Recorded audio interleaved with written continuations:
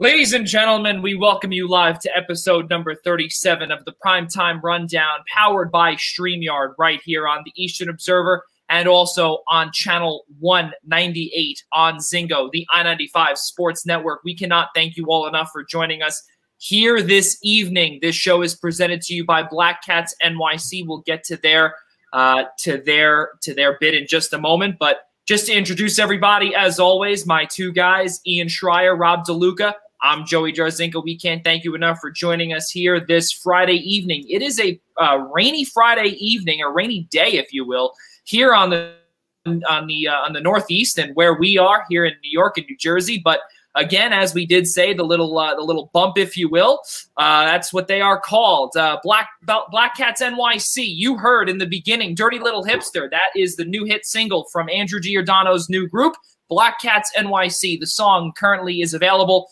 on Apple Music, Deezer, YouTube, SoundCloud, Amazon Music, Google Play, Pandora, and Spotify. So please give that a buy or a stream or whatever you might want to do. Hipster, available now on all of the platforms near you. Ladies and gentlemen, Ian Schraier. Rob, Ian, how are you, buddy? I'm doing good. I'm doing good. It's it's great to be back. I can't believe another week has passed so far, but in that week, we've had a little more craziness on the NHL free agency side. We're 2 wins away from declaring a World Series, I should say a champion in the American League and the National League. And I'm sure everyone's looking forward to me sounding off on the Jets. So let's get to it. Yeah, about those Jets. We'll get to that in just a minute. But Rob DeLuca, we saw you last week with the NHL free agent frenzy special. It was the 3 of us, and it was also Patrick McCormick and Dennis Bernstein on here with us. And how has your week been? Yeah, it's a same old. Can't really complain too much. It's always good when the major sports like to give us news that we can actually talk about come Friday evenings. Yeah. And you know what? It's very funny you speak about that, because the news so far has been off the charts today. And something that we were actually talking about earlier off camera was something that actually we'll get this started. But someone actually that I've looked up to as a hockey player for most of my life has now joined the arch enemy. So Jumbo Joe Thornton has left the San Jose Sharks and has signed a 1-year league minimum contract with the Toronto Maple Leafs. And of course, that is his hometown. League minimum is $700,000. And it's very difficult to see Jumbo go. First, it was difficult to see the big Pavelski go last year, but now we're having to see round number 2 in Joe Thornton head out. And you know what? We saw the big 3 in Marleau, Thornton, and Pavelski all go at one point. But of course, as I've told Rob, and I think I told Ian as well, welcome back, Patty Marleau, round number 9,754, because it almost seems like he just keeps on coming back because he lives there, his family lives there, and he's going to do whatever he can to maybe break Gordie Howe's games played record. Who knows? That's something there that he actually came out publicly and said, yeah, and quote unquote, that's really it. He don't care. He just wants to win his first Stanley Cup, and I don't think that's going to happen unless he gets traded. But let's do this, guys. We obviously were just talking about Joe Thornton earlier. 1 year, $700,000. Sportsnet's Brian Burke, Rob DeLuca, said about a few hours ago, said it would make, quote, no sense if Jumbo would sign in Toronto. Talk about if it does make sense, if it doesn't make sense to you, because to me, it honestly makes all the sense in the world. Yeah, look, it makes sense in terms of he finally got to go home. Like, he's been playing. He's a Toronto native, but he's been playing in San Jose for the last decade plus. And before that, he was in Boston, a heated rival of the Toronto Maple Leafs. So he's never really had the chance to go home. Finally, after many, many years with San Jose, and it's clear that the winning is just not going to happen in San Jose. So time is short. Toronto, on the other hand, always a playoff contender. You don't know if they'll get there because the NHL playoffs are very unpredictable, but this is definitely a step in the right direction for Joe to finally get some silverware in his life. It's really crazy because you look at the signing and you say to yourself, third line center, and he could potentially be playing on the #1 power play unit. And I personally believe that this signing is absolutely phenomenal. And I think that just by looking at some of the numbers, and not only it gives a boost to their power play, but I think it gives, and it's not even an I think, it does, it gives a massive boost to their penalty kill and their defense, where forwards do not play defense in Toronto. And they brought in Alexander Kerfoot to be able to do that, and he couldn't do it. They also had a lot of defensive defensemen, or supposedly Cody Ceci was supposed to be that guy. Tyson Barrie, we knew, was going to be the power play quarterback. He could not do that. He signed a 1-year deal in Edmonton with a bunch of incentives.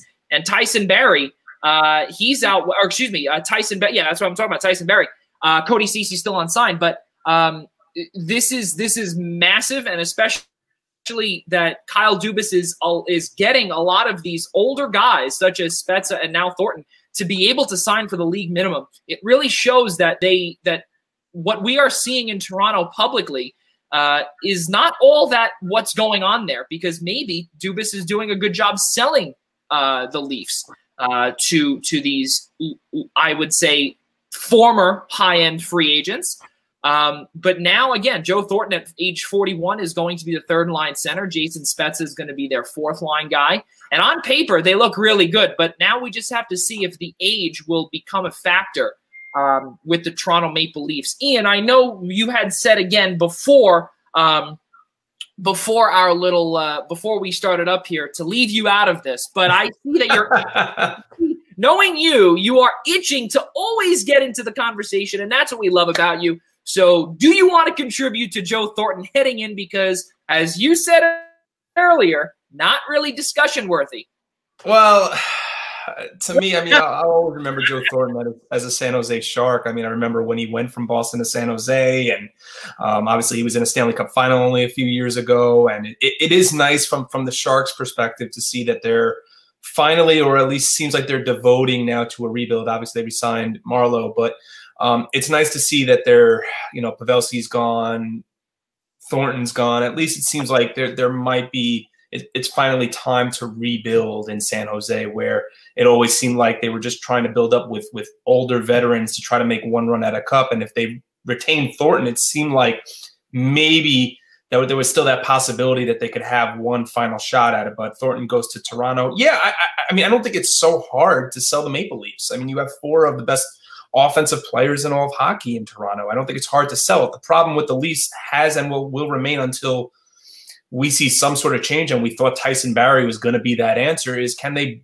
have a defense in Toronto? Can they stop opposing teams from putting the puck in the net? I mean, you look at the Maple Leafs in the playoffs and the regular season, they have no problem scoring 4 or 5 goals a game. The issue is that they allow 5 or 6. So if you're a player like Jason Spezza or Joe Thornton, who's really on the tail end of their career and trying to win some sort of hardware before they hang up their skates, Toronto wouldn't be a bad place to go. But the problem is defense has still not been addressed there, and they're going to have a lot of trouble stopping pucks from going in the net. Yeah, there's no doubt about it. And again, going back to the defensive side of things, Joe Thornton, he has been in the conversation many, many years ago, not recently, for the Selke at one point, which is the best defensive forward in the NHL. I don't believe he ever won it, but many, many years ago he was, before obviously Patrice Bergeron would just take every single one and win it every year. But basically what it comes down to is that they're also banking right now on Joe Thornton to be able to play on potentially the #1 or #2 penalty kill unit. And that's a lot to ask for at 41 years of age. And again, with the Sharks, as Ian says, and I love to say this because it really fits perfectly in our show, he was playing with house money as per the Sharks because they knew they weren't getting anywhere. And now I think there's going to be a lot of pressure on Joe Thornton to be able to really be that leader in the locker room. I would not be surprised, by the way, folks, if he gets an A. And I think that is a bold statement. But I personally do believe with Joe Thornton's, with his resume and what he has done both in Boston and in San Jose, that there could be a possibility of shuffling around the A, because we have heard lots of bad things with Tavares up there wearing the C. and really Morgan Riley wearing the A, but then who else could possibly do that and be that leader that could step up if John Tavares is not that leader that Toronto believed that they were? There's so many articles that have come out saying that he was an $11 million mistake. That's pretty bold. And especially when you're a captain and you are the captain of the Toronto Maple Leafs, that is, again, bold. And I think that someone has to come in there and basically boost him. And I think that Joe Thornton checks off all those boxes to do that. Going back to San Jose, though, guys, and I don't want to stay on this topic any longer, but I think Doug Wilson is trying to rebuild the 2016 team where he re-signed Matt Nieto from Colorado at the league minimum, Patrick Marleau again, Logan Couture, Tomas Hertl, Marcus Sorensen. These guys, for some reason, I think we're going back to 2016. Why are we doing that? I don't know. We actually posted our show in the San Jose Sharks fan group, and I'm a part of all of them. So for those that are watching right now, please submit your questions. We'll get on to the next topic, but if we do have time, we'll gladly go back and answer your questions. We'd love to, and get as many viewers and new fans that we can. That would be really a lot of fun for sure as we move on into the next segment. One last thing, Brent Burns will be taken in the expansion draft, and as Ian said earlier, time for a rebuild. I don't believe the true rebuild comes until next year when someone of either Brent Burns or Marc-Edouard Vlasic is taken in the expansion draft. Guys, let's keep moving forward here because, again, we didn't want to stay on this topic too long, but now with Alex Pietrangelo signing in Las Vegas, this is something that the three of us had a conversation with Dennis Bernstein from the fourth period with last year.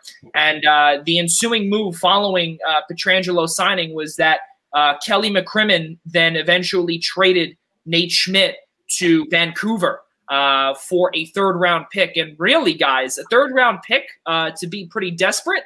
What are your thoughts there? And talk about the, I guess I want to say return, but then also I want to bring up something that Sportsnet's Brian Burke has said as well. We'll get to that in a second. Start with Ian first. What are your thoughts on Petro going to Vegas? I mean, it's what we all discussed last week during our Free Agent Frenzy show. It's been rumored for weeks now that he's going to Vegas, and he signed his 7-year, $56 million deal, and it seemed all the more possible he was going to Vegas once St. Louis signed Torrey Krug. I know when we spoke to Dennis Bernstein, our insider, last week during the show and discussed where does Pietrangelo end up, he still thought there was a chance he was going to St. Louis. I'm sure Alex Pietrangelo would have loved to have returned to where he has won a Stanley Cup and where he has had so much success. But the rumors appeared to be true. Vegas really tried to unload the cap space and are still trying to unload the cap space to make sure that they can stay under the cap with Pietrangelo's number at 8.8 AAV. So I'm not surprised by the move by any stretch of the imagination. I think what that does is it, Pietrangelo will slot in right at Nate Schmidt's old spot, next to Shea Theodore. But I love the move for Vancouver for Nate Schmidt. I really do. I think it actually gives them a top defensive pairing. I know he was a lifer in Vegas, but I think it gives them a top defensive pairing on their second pairing with Jordy Ben. When you have guys like Alex Edler and Quinn Hughes on your top defensive pairing. So I think it really only stretches out the Canucks defense. It actually makes them better on defense, where they're so strong in the top pairing, they just got a little bit stronger. DeLuca, your thoughts on Petro and then Schmidt heading to Vancouver? Yes, Pietrangelo to Vegas was pretty much expected at this point, as Ian said, especially after Krug signed in St. Louis. It pretty much seemed pretty straightforward because you can't just hand someone like Torrey Krug $45 million and expect them to also keep someone else as high price as Pietrangelo. But I will say about the trade for Schmidt to Vancouver, you could just smell the desperation on Vegas at that point, and Vancouver took full advantage of it. I mean, Nate Schmidt is a great defender in this league. He is worth so much more than a third rounder. So that's what shocked me the most was that we're talking about someone that will lay the body on the line, throw it in front of a shot if he has to. and you're all, but also just on both sides of the puck, he's a great two-way player, and you only get a third rounder for him. I mean, I get you were desperate, but you could have at least gotten a second, even possibly a first. You could have figured something out there. And also keep in mind the fact that, as I mentioned in my previous point, that Vegas still has to try to shed more money in order to stay under the cap. Right now, they're still over the cap. So the hope was that the Devils were going to go after Marc-Andre Fleury, and now they have Corey Crawford, so they don't need a goaltender now for this year. So they've got to find another way to dump money, and it seems like Fleury's going to be the casualty. But at this point, where exactly is he going? I don't know. Well, the whole thing now is, guys, is that I don't believe that Fleury is going to be the casualty right now because Robin Lehner had shoulder surgery. Not only that, now they're talking about Alec Martinez potentially being that. Yeah, I would think it has to be Martinez, Joey. I mean, and because of what happened to Robin Lehner, and now all of a sudden Vegas has no interest in moving Fleury. Right? They think they need to keep him. And look, that is a great tandem. Let's not be hasty here. That is a solid tandem. The only issue is the fact of how much money was on the line there with Fleury, and then giving, of course, $5 million, because now they've got $12 million wrapped up in goaltenders a year. So that's a tight space, but honestly, it could be worth it in the long run or in the short run, actually. Because, he's only got 2 years left. So there is no doubt about it, and you say that because now, again, they have to unload him at some point. I don't think it's going to be this year. I personally believe that it will be next year. How could it be next year? Now that I'm saying it, well, it can't be because one of the goaltenders will have to be exposed in the expansion draft. So that won't be. And now I think the biggest thing, guys, here is the emergence of defender Zach Whitecloud as well. He's only getting paid a nice little lump sum of money at $725,000 for the next 2 years before he becomes an RFA. At age 23, he is the #2 right-handed defenseman on Vegas. Let's not forget, everybody, Alex Pietrangelo is if I'm not mistaken, one of the first right-hand shot defensemen on this team in its existence, because Nate Schmidt is a left-handed shot and always played on the right side. They have a plethora of left-handed shots. And I think the craziest thing too, fellas, is that Petro got $8.8 million AAV at age 30. But Ian, I think we spoke about this.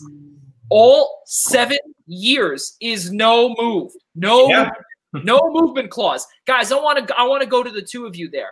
Did Kelly McCrimmon make a humongous mistake where it is a no movement for 7 full years? Yes or no? Go ahead, Rob. Yeah.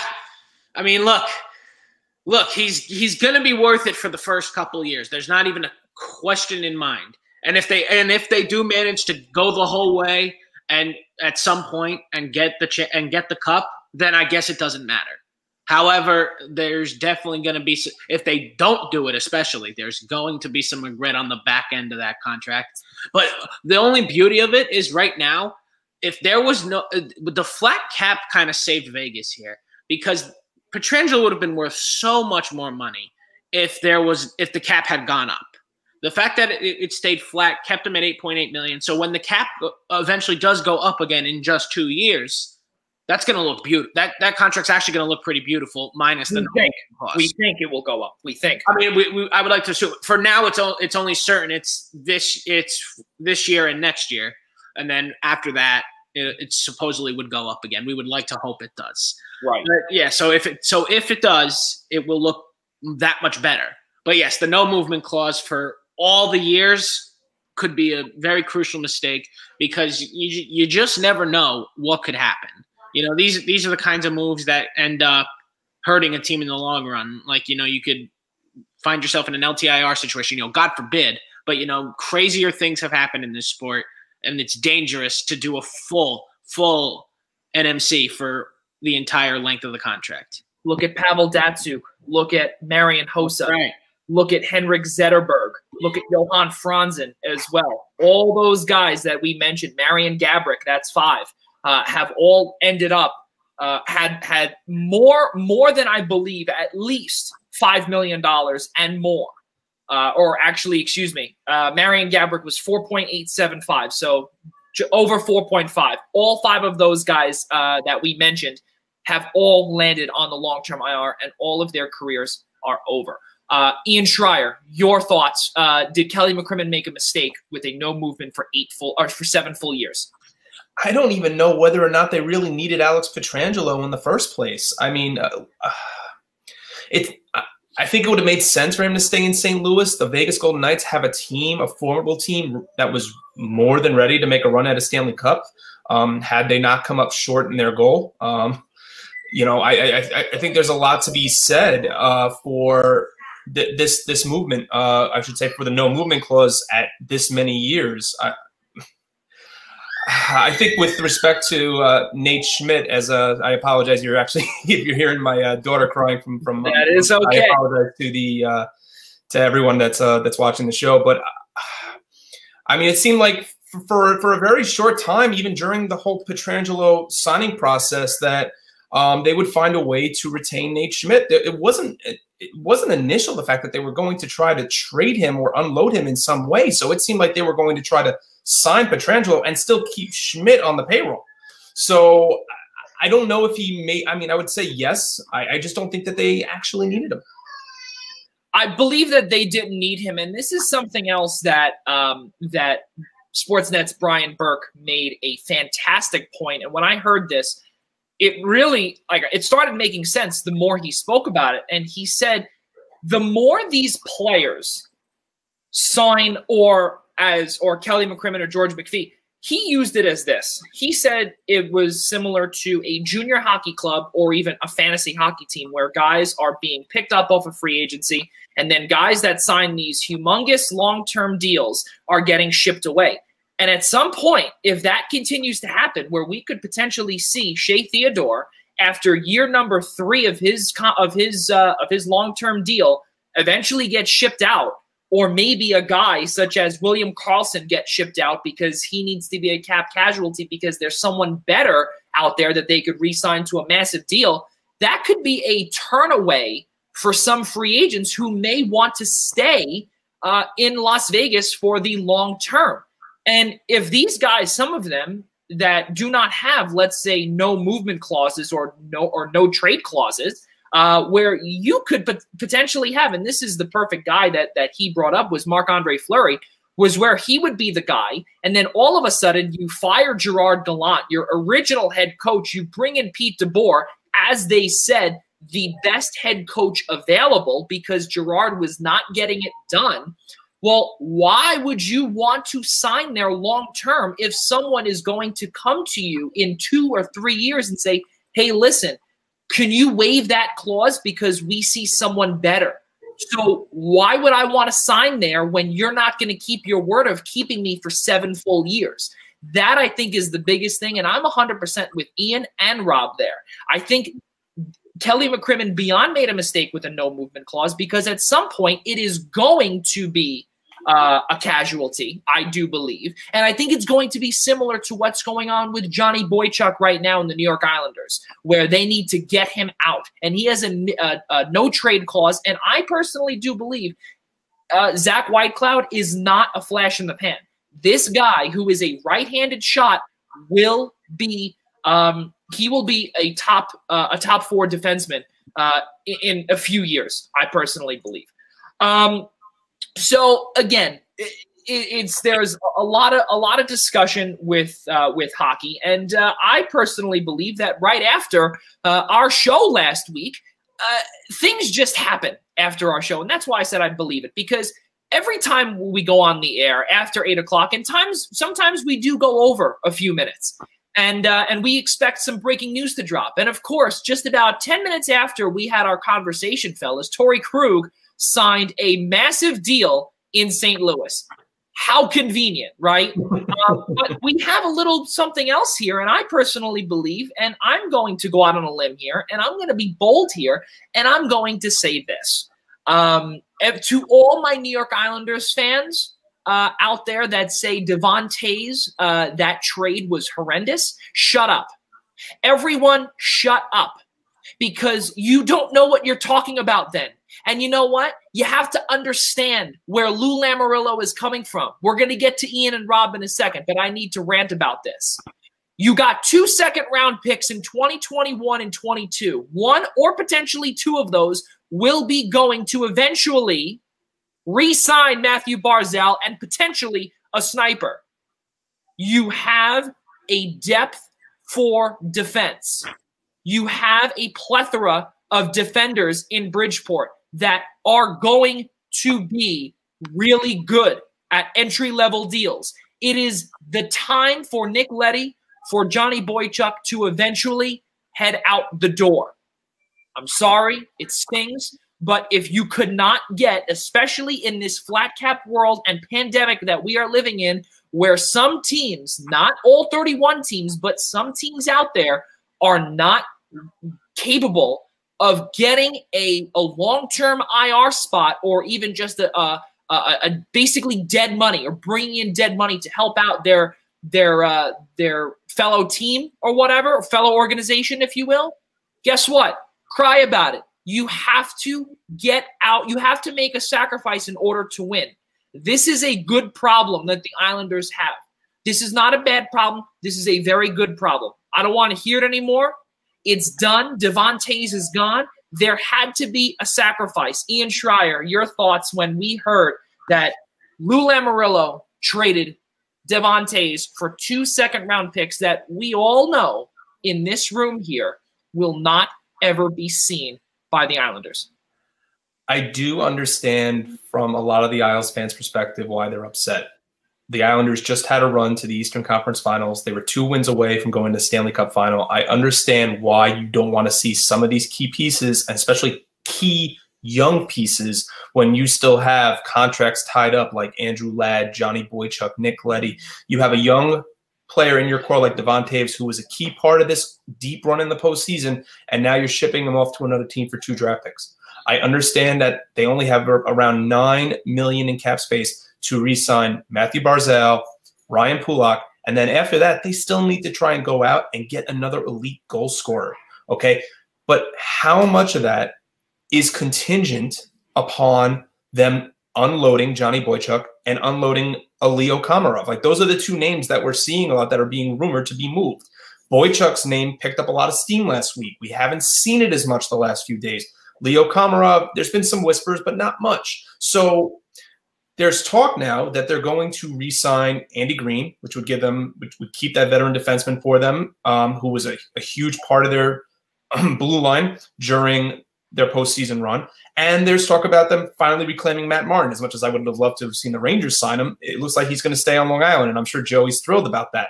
But at around $9 million in cap space, how much are you committing to these guys, and how much is contingent on the fact what happens if Boychuk and Komarov don't go anywhere? Is Matthew Barzal now and Ryan Pulock now playing on 1-year contracts and now going to test unrestricted free agency? There's a lot of questions right now for Lou Lamoriello. Yeah, there's no doubt about it. There is. And I want to hear Rob DeLuca, because obviously for many, many years, his New Jersey Devils were blessed to have or to win 3 Stanley Cups under the helm of then general manager Lou Lamoriello. Yeah, Joey, you know, I got to just say, you really hit the nail on the head there. Your rant was beyond perfect. Like, you got to take it from someone who has only known Lou Lamoriello for the 25 years he's been around. I guess 20 years. The first 20 years it was a Lou Lamoriello. Let the man work. He knows what he's doing. He creates winners. Yes, Barry Trotz deserves a lot, and I mean a boatload of credit for that deep playoff run. But you can't not credit Lou Lamoriello either. He does things the right way. Look, yes, Devontae's great player, possibly going to be an elite. There's not enough room for everything the Islanders need between signing Barzal, signing Pulock. Look, he made his choice. He chose Pulock over Tays. You know, it arguably could have been one or the other. Did he make the right choice? Time will tell. Well, something else, I just want to interrupt you for one quick second. There was some chatter out here on Long Island that once Devon Toews elected arbitration, that basically that, from what we heard, ticked off Lou Lamoriello and basically said, okay, your time is up. Because are you going to be a team player and take whatever that we offer you? Or are you going to be a me first type of guy and elect arbitration? And he chose the latter. So from what the rumblings that we hear out here on Long Island is that the latter happened and Lou Lamoriello had no choice but to go and say to Joe Sakic, okay, well, now it's time, or, say, okay, everybody, Devon Toews is available. We can't afford him at whatever he may ask for, which could potentially be, and there was some chatter again also, at around $4 or $5 million a year. You can't do that. You can't do that when Matthew Barzal already is going to be in between 7 and 10, which, again, there is some disconnect between Lamoriello and Barzal's camp. Back to Devon Toews, Rob DeLuca. Yeah, look, I mean, he's going to be very good. There's no doubting that. But, yes, as a matter of time, whether Pulock or Toews was the right decision, we have to wait and see. But, look, you just have to let Lou work. He knows what he's doing. He knows how to produce winning franchises. Just let the man do what he is paid to do. And I guarantee you, soon enough, as long as you keep Barry Trotz around and all this core right now, because there's not a lot of work to be done. I guarantee you, Lou Lamoriello is not done in terms of big, possibly even trades. He probably isn't done yet. The man works in mysterious ways. He's very secretive. That's why you never ever see an Islanders leak. The moment you see an Islanders leak, take it to the bank, because it's either going to be gone within the minute or it's going to get canceled. So you have to just work with it. Believe me, from someone who had him as a GM for the first 20 years of existence, he can be frustrating at times with some moves, but in the long run, it always pays off. In 22 playoff games this year, Devon Toews recorded 10 points, 2 goals, 8 assists, and a +3 ± rating during the regular season, 68 total games, 6 goals, 22 assists, 28 total points, and a +1 ± rating. Something else too, guys, that Lou Lamoriello has to deal with as well. A lot of people were saying, well, why did he sign Leo Komarov when he knew that he would at some point have to fix Garth Snow's mess, which would be Andrew Ladd, Nick Leddy, and Johnny Boychuk in about 2 years. Well, guess what? Here we are. We are 2 years in, and now he has to fix his mess. Well, the reason why is because, well, guess what? We weren't expected to do much, and we knew coming into the tenure of both Barry Trotz and Lou Lamoriello that the defense was putrid the year before under Doug Weight and Garth Snow. We knew that it was absolutely horrendous and probably a historic low in how many goals the Islanders gave up the year before. So at some point, you have to basically make a chance. You have to take a chance and say, all right, we're going to bring in Leo Komarov, and we're going to say, how can we get him to help lead these guys who really have no idea how to play defense, but all of a sudden it really worked out for them, and now it becomes sort of a Lou problem. But then again, I said last week, that the Islanders had a lot of, or the Islanders had to, or excuse me, Garth Snow had to be given credit for everything where the Islanders are right now. But now, at some point, we hear Lou Lamoriello say, people are saying to Lou, why did you sign Leo if you knew that this was going to be a problem, and then you would have to ship out a 4th-round pick that could potentially become a superstar? Ladies and gentlemen, there is someone named Bode Wildy down in Bridgeport. There is someone else also named Samuel Bolduc down in Bridgeport. Those 2 guys will eventually be on the blue line. Noah Dobson is ready to go.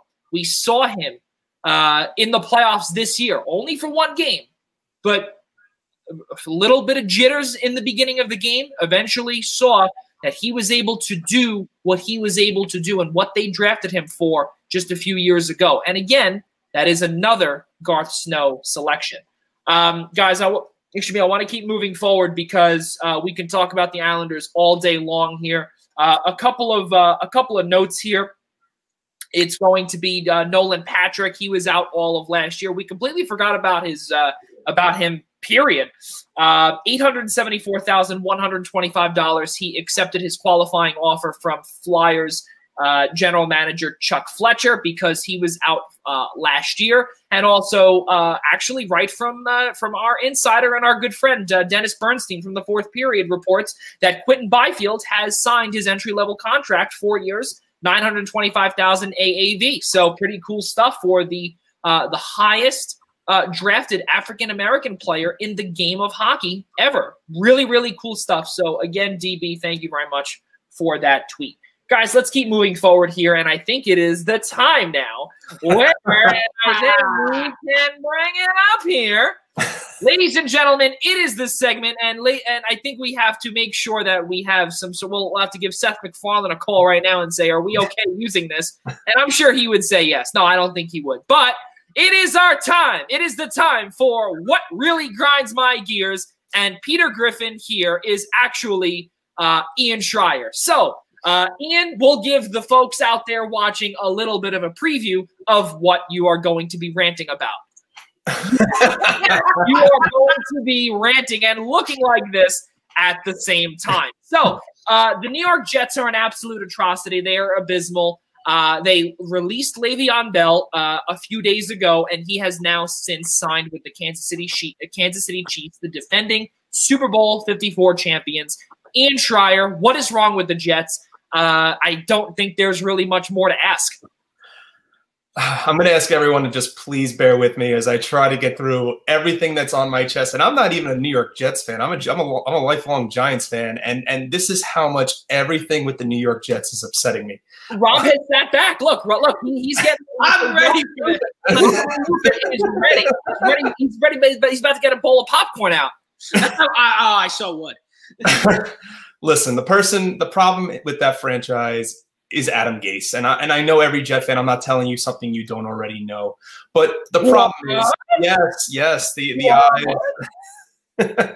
is who really, let's look at this logically. Who really right now has more pull in that front office? Joe Douglas or Adam Gase? Okay, let's take it from the first year. Let's go back 2 years to when Adam Gase came in and stepped in as the head coach of the New York Jets. Jamal Adams, your cornerstone defensive player in the secondary. The guy looks like he never wants to leave New York. Adam Gase walks into the building, has instant disagreements the first season with Jamal Adams. Jamal Adams wants out, gets traded to Seattle. Le'Veon Bell was signed to the second largest contract for a running back in NFL history at that time, literally days before Adam Gase was named the team's head coach. The second he's named the team's head coach, he says, I don't want him. Okay, so you just signed, like I said, one of the best running backs in the game, at that time at least, one of the best running backs in the game. He comes to the Jets that's in dire need. I mean, they've already had issues with dealing with pass-catching running backs in the past. Let us not forget how the Jets misused Matt Forte when they brought him to New York. You know, in Chicago, he built his legacy on the fact that he was a pass-catching running back, and this is exactly what Le'Veon Bell did in Pittsburgh, yet for some reason, they're just asking Le'Veon Bell to run north-south and not throw the ball to him. Okay, so Gase doesn't want him. He gets cut. Where does he sign? Oh, I'm going to sign with the defending Super Bowl champions over signing with Buffalo and Miami. That's not a bad idea. Your quarterback's Patrick Mahomes. You got a future running back over there in Clyde Edwards-Helaire. How bad could that be? And, oh, by the way, after this weekend, I think the Jets go play a team known as the Kansas City Chiefs. So I'm sure Le'Veon Bell cannot wait for that matchup. And then how about the fact now that Joe Douglas is shopping Quinnen Williams, which I only just found about today. He's shopping Quinnen Williams, your #1 draft pick from last year. Granted, he didn't have a good first year. You're ready to blow it up all over again after, what, 2 years, 3 years? Now all of a sudden we're blowing it all up all over again? I mean, granted, we knew that was the road that the Jets were going down. How about Adam Gase and Ryan Tannehill? Except for 1 year, Ryan Tannehill has now rejuvenated his career in Tennessee. All of a sudden, he's playing for Mike Vrabel, no longer playing for Adam Gase, and Ryan Tannehill is finally the quarterback that we all thought he could be when he came out of Texas A&M however many years ago now. Adam Gase's post-game press conferences says 2 weeks ago that our practices need to be better. A week later, he says, what we're doing in practice now needs to translate on the field. What? Wait, what? You just said 2 weeks ago your practices aren't good. That we I don't know if I'm referring to Nelson Aguilar in that respect. Okay, here, better. There we go. I mean, we've said week after week, Chris Johnson refers to Adam Gase as an offensive genius. People are waiting for Woody to come back. I'm not so sure that that's so much of an upgrade right now for the Jets franchise, considering he was the man that said, I'm going to bring in Brett Favre just to increase ticket sales. Okay, so there's that part of that. And remember, Gase, I'm finding out now, was hired on behalf of the fact that Peyton Manning, because, again, something, again, I brought up on this show repeatedly, that he was Peyton Manning's quarterbacks coach in Denver when he didn't need a quarterbacks coach, says, you got to hire this guy. Adam Gase is an offensive genius. Hello, the last 3 or 4 years, his team has been ranked at the bottom of the NFL in total offense. Okay, bottom of the NFL, 28th, 31st, 29th, I believe, are the rankings for Adam Gase's offense the last 3 years. Okay, so I think the Mannings need to just enjoy their legacies as great quarterbacks in the National Football League and not talk about what head coaches would be great or what quarterback out of Duke, because you have a relationship with David Cutcliffe, would be the best quarterback to serve the Giants. Just enjoy your retirement and enjoy your legacy, enjoy your nationwide commercials, okay? Like, at this point, I don't need this. These franchises don't need any more recommendations from the Mannings, okay? And then, lastly, is it a scary thought that I think their only winnable game on their schedule, maybe, and considering Ryan Fitzpatrick's having a solid year and eventually they're going to have to go to Tua because you drafted him, and eventually if you're out of the playoff picture, you really need to look at your future. If they don't win one of those games against Miami, I have a hard time looking. I was looking at their schedule the other night. I have a hard time looking down their schedule and not seeing how this team doesn't go 0-16. And what's scary to me is that I think Joe Douglas could be out the door well before Adam Gase is. I think Gase has that ownership's ear. I think he's got ownership tied up. I don't think Adam Gase is going anywhere. They had sent scouts to watch their game against Denver, which good for you. That was your best offensive performance. You did it against the Broncos, one of the worst defensive teams without one of their franchise defensive players in Von Miller. So Adam Gase doesn't look like he's going anywhere. So how scary is it that if they go 0-16 and let go of Joe Douglas, in 2021, Adam Gase could be working with his third general manager. Think about that. So it's the general manager and not the head coach. I just don't get it. The problem there is Adam Gase. Jet fans know it's Adam Gase. The problem is ownership doesn't know it's Adam Gase. And I think the bottom line here, Ian, is that you said it perfectly. It's the ownership that is an absolute disgrace. And it's very evident that there's nothing that can be done. I think that even right when you traded Jamal Adams as well, and I always bring this up, with Bradley McDougald, right away, he brought up something with practice where it was not working right away. And he called Adam Gase and the New York Jets out publicly to the New York media. And he was there, I think, for not even double-digit days yet. And he brought up how the practices were not good. Not only were they not good, when you have someone that comes in here and he knows that he's just, a filler, basically one of those throw-in guys to, okay, make the New York Jets happy or to complete the trade. You would think that, okay, you're going to come in, you're going to play, you're going to do your best efforts to eventually get the hell out of there, not say a word, just do your job, whatever. But clearly, the New York Jets, there's something going on there. And you said it, Ian, it's Adam Gase. And ownership clearly loves Gase, or maybe Adam Gase has something on the Johnsons that, I don't know, maybe there's some blackmail or something that's going on there because I don't know what it could be, Joey. I mean, you look at the whole let's take it back for a second to Le'Veon Bell.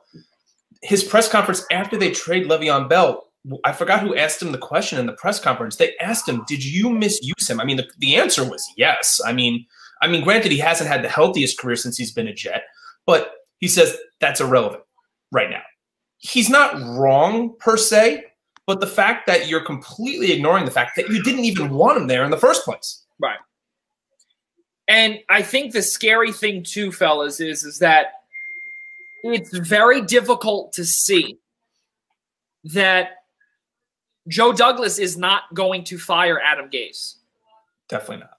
And it stings because usually how in professional sports it goes is general manager brings in their head coach. Well, we knew exactly as we said, Mike McCagnon brought in Adam Gase. He was then let go. He was fired. And then they bring in Joe Douglas. Okay, well, Joe Douglas, I can almost guarantee you from all of his years with the Philadelphia Eagles, where he's on, I don't want to say, and he won the Super Bowl ring, obviously, with them, under Howie Roseman. We'll get to that later on. But what it comes down to is that I think he knows what he's talking about, and we've seen it in his draft because this past year's draft for the New York Jets was, I thought, one of the best ones that they've had in a very long time. And the recoup for Jamal Adams that they got in return for him was fantastic. And now, as Ian said, that you're most likely going to be shopping your number one pick, Quinnen Williams. What? What? What? What? Yeah. That is, in all honesty, the look that New York Jets fans should be giving their ownership and saying, why are we spending money here? What are we doing? Ian Schraier knows a lot about this with the New York Mets. What are we doing here? Rob DeLuca, your thoughts and conclude the New York Jets. Look, they're a dumpster fire. I think that's literally the nicest way I could put it. They make me feel good about being a Giants fan. And there is nothing to feel good about with being a Giants fan. The only thing to feel good about being a Giants fan is that I am not a Jets fan. And that is literally there's no hope whatsoever in the city of New York. And yet the Jets give me a reason to get out of bed on Sunday mornings. Because it can't possibly be worse. And the fact of the matter is that Adam Gase is going to make it the whole season and then be fired probably, which is still a crime because you let him stay this long, which is just I don't even think there's a strong enough word to describe the stupidity behind this. The Jets will never seek happiness until the owners sell. What have they seen? That's my question. That's my own question for the fans out there too. What have you seen from Adam Gase before he came to New York, since he's come to New York and coached the Jets? What have you seen? Is there anything that you've seen? And we invite comments. We invite anything at this point for you to tell us maybe why Adam Gase is still there. I'm not even so sure anyone can tell us why Adam Gase is still there.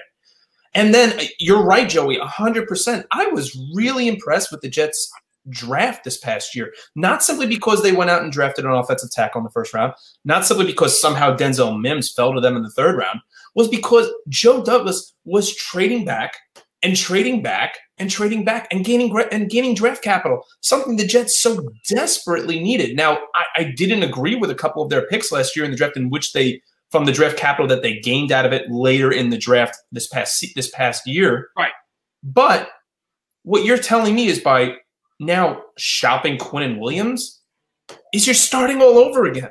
You're starting all over again. So Joe Douglas may not even be there by the time this franchise even figures out how to turn it around.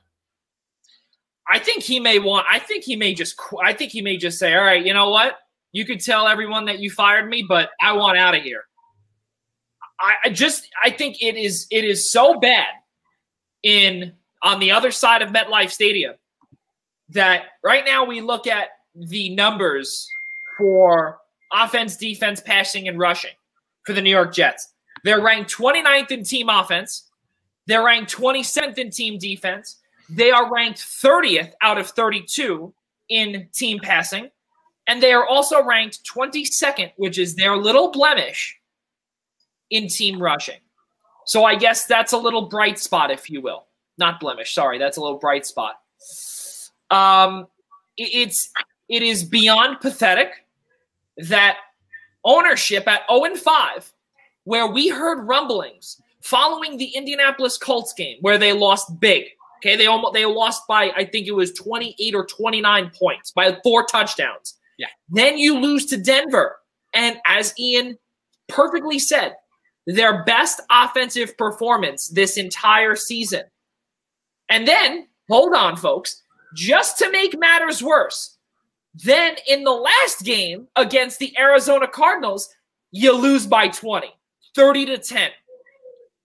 And then, as Ian then went on to say, is that it gets better. It gets better because in 3 weeks, the Kansas City Chiefs will be playing the New York Jets. And the best part about the whole thing is that the Jets are going to be paying Le'Veon Bell's salary to then kick their butts. That's going to be the best part. But you know what? Really, I think before we even move to week number 8, how about week 6, guys? Week 6 is against Ryan Fitzpatrick, ladies and gentlemen. He is going to make the New York Jets 0-6. It is hilarious, and there is no way, and I'm looking here in the next 3 games, Ian, as you said perfectly. I do not believe the Jets will win another game just by looking at the schedule. New England has not lost a beat. The only thing that they lost was Cam Newton to COVID. And he's ready to go. The LA Chargers, hey, the emergence of Justin Herbert. I don't know, guys. He's looking pretty good out there too. And again, now we can't really say home field advantage because there's no fans there. We're starting to see more and more now pick up, which we'll get to in just a few minutes. But then week number 12, and I want to go through this whole season because, Ian, you made a perfect point in terms of 16. No, you really did, because now it gets me to wonder, and really all the Jets fans to wonder too, could they really go 0-16? The Miami Dolphins, week number 12. By that point, who knows? That is after the trade deadline. And also, mind you, who knows if you're going to have Quinnen Williams there. So if you don't, and if you just completely blow it up, okay, well, then you know what? Then I guess we're going for Trevor Lawrence again. 0-12. Or sorry, 0-11. Week number 13 against the Las Vegas Raiders. That one is, in my opinion, a coin toss. And I think that is a very, very, very bold statement by myself, because guess what? The Raiders, yeah, they came out and played a statement game against the Chiefs. But then you also lost by more than 25 points to the New England Patriots. And in Foxborough, granted, it's a tough place to play. There's no fans, so it really doesn't make a difference. And then you're going to Seattle against one of the worst secondaries in the NFL. I can't believe the Eagles are not in that conversation. The LA Rams. Guys, there could be 4 teams out of the NFC West making the playoffs. They lose that game. That's 0-14. The Cleveland Browns are back. They're going to be hosting them. Ian, this schedule has 0-16 written all over it. It's the only games, and I was looking through their schedule the other day, the only games that I saw that were potentially winnable were Miami, who they still have to play twice. The only reason that they're playing the Dolphins in Miami this week, they were originally supposed to play them in Miami mid-November, but because of the COVID rescheduling, they were supposed to play the Chargers this weekend. Nevertheless, the only other games I thought that they may stand a chance against were maybe the Raiders. The game's at home, so they do have that no-fan home field advantage, I guess, a little bit. And then Cleveland. I'm not ready to say Cleveland's back yet. I think they've actually been beneficial, and we'll get to them in a sec. I think they've benefited from a very, very favorable schedule. Sure. If you actually look at their last 4 weeks, I think every team that they've beaten is actually under 500. So I think those are some possible winnable games. Let's see where we stand by that point. I mean, you're talking about Cleveland's week 16. Vegas is a few weeks before that. So, I mean, hopefully ownership opens their eyes and decides to make a coaching change or change something. Like it's like the scene from Spaceballs when they say do something, do something, do something. Like it's do something. Like it's like how, I mean, I have a hard time as a Giants fan understanding how Dave Gettleman still has a job.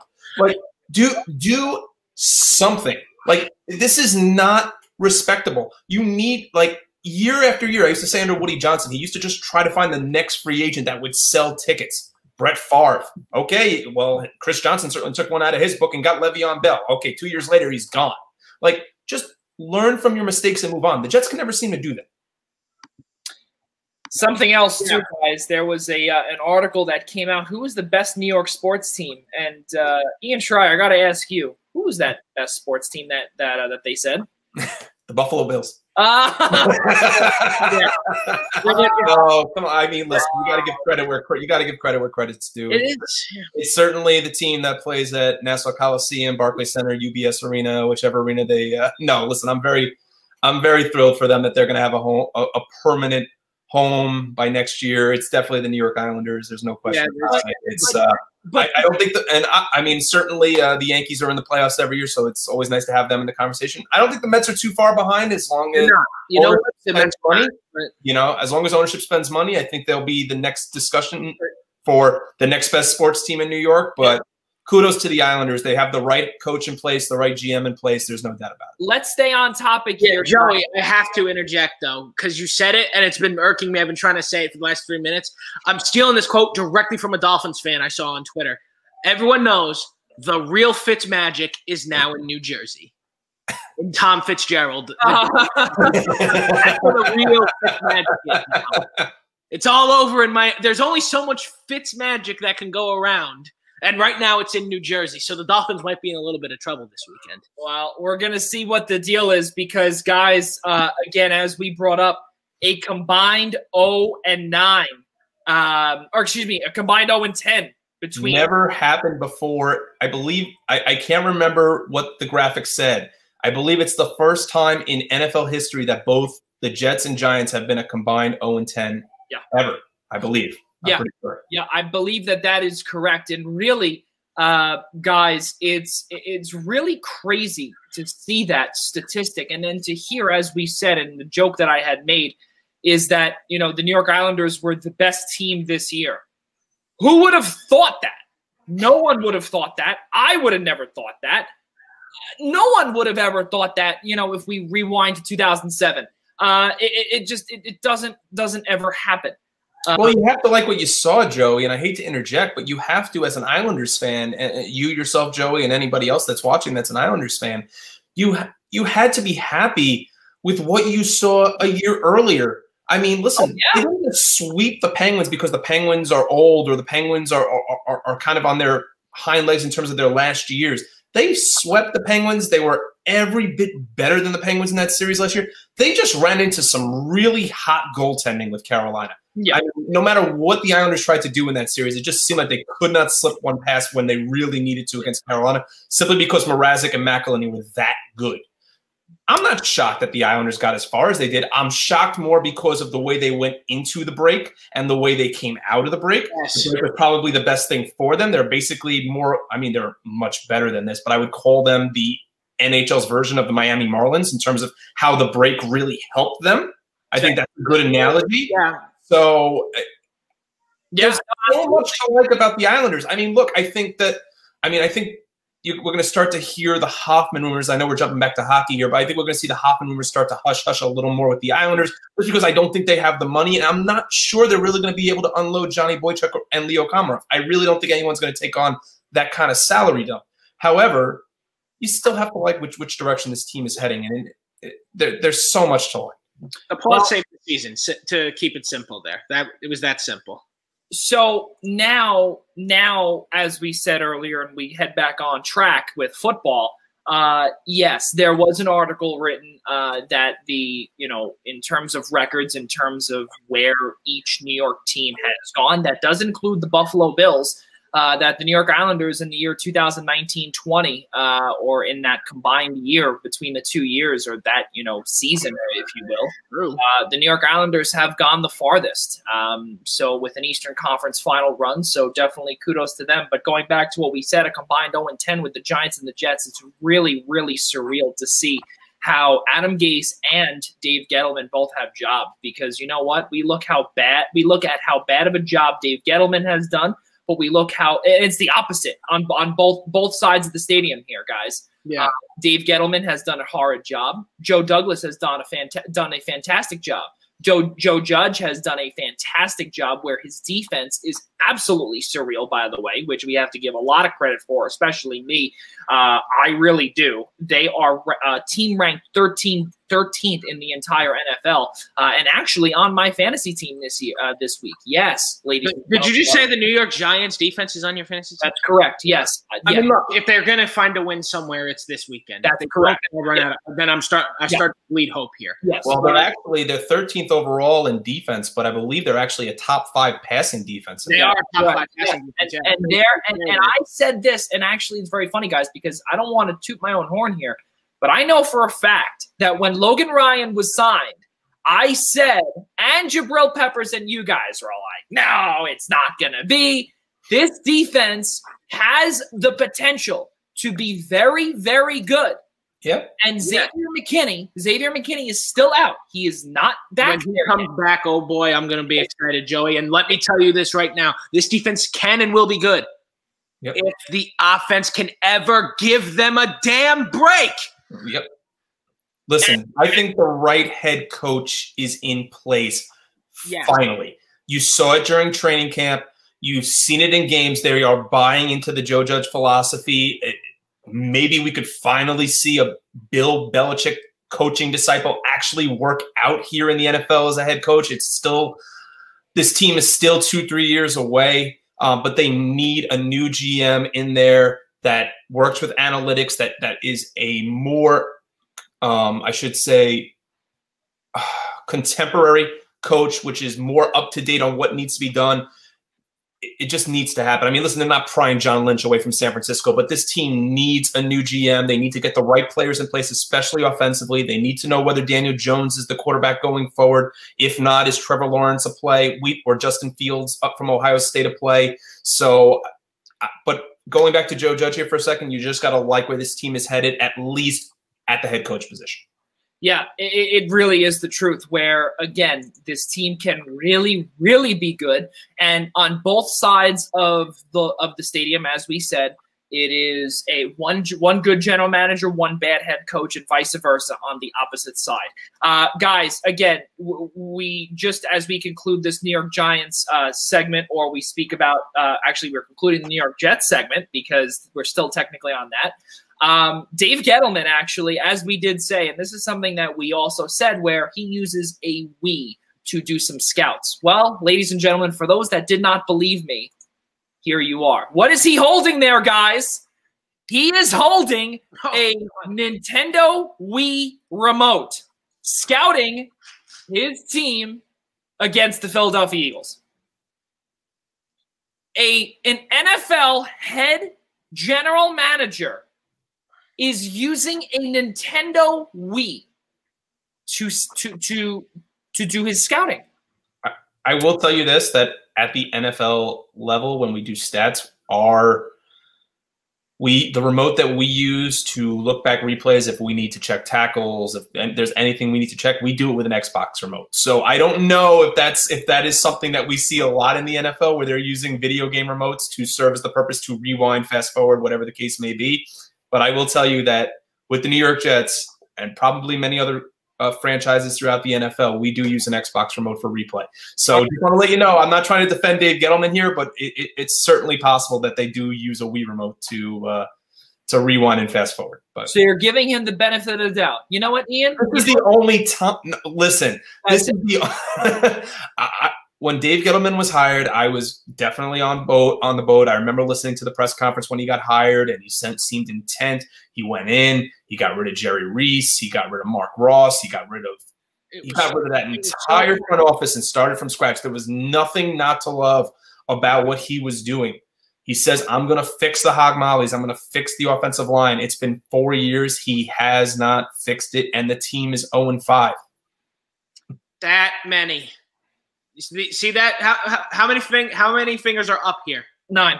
9? That's how many wins he's had since he's taken over. Worst in the National Football League. We have 9 wins in the Dave Gettleman era. 9. Brutal stuff, fellas. And really something else, which is a perfect segue, and I hate to use the word brutal because it really was. Dak Prescott's injury. It was a dislocated ankle that, again, is stuff that we don't like to ever see in the National Football League, collegiate sports, professional sports, anywhere. in the sports spectrum because, again, every single soul is a human being on this earth, and Dak Prescott is a very good one. And again, let's not forget, this is a humongous year for Dak Prescott. Why? Because he is playing, or was playing, if you will, on a franchise tag. Now he is going to be a free agent at the end of this year. And are they going to franchise tag him again? There could possibly be a chance that they do. I don't know if it will happen. I don't think it will happen. Unless maybe he's not going to go. This is not hockey where you're going to get a one-year deal elsewhere. You're going, and especially, we don't know what quarterbacks are out there. We don't know what quarterbacks how much Jerry Jones can afford, how much he can put under the cap. We'll see how well Andy Dalton does. Obviously, he's not the answer, but we'll see maybe. Especially, or is he? Especially, no. Stop, Rob. Stop it now. Stop it. Stop it. Stop it. You know why? Because now Ian could go on another segment of what really grinds my gears, and it's that answer.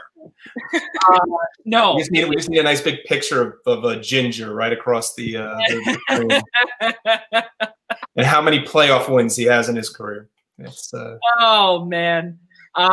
No, it's we have to see what's out there, who's out there. But I personally do not believe, because Dak Prescott, he really believes in himself and believes that he can get more on the open market.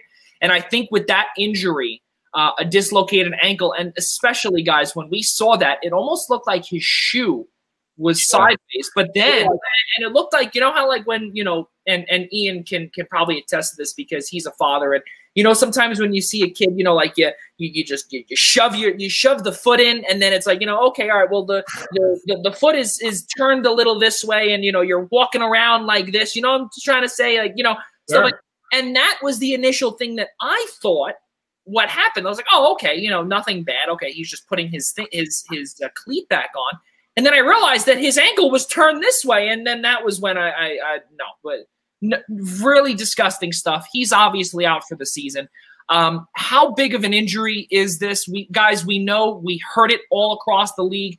And this is something also that Jim Nantz and Tony Romo said as well on the CBS broadcast, that once a franchise quarterback goes down, and especially at the caliber of Dak Prescott, it is shockwaves throughout the NFL, and tweets are there to prove that. Ian, we'll start with you. You just hope, and listen, I'm not a Jerry Jones fan by any stretch of the imagination, but you just hope that the Cowboys do right by Dak Prescott. Listen, last offseason, the Cowboys and Dak did everything they could to try to come to some sort of an agreement on a long-term extension. They couldn't do it. Dak thinks he deserves top 5 quarterback money, and he is certainly playing the season on a franchise tender like he deserves it. He has when he heads to the bench, he has one of the worst defenses in football right now playing behind him. Everson Griffin, I forgot what play it was this past last Sunday, where they signed him to come in and be a huge piece on that defensive line, looked slow.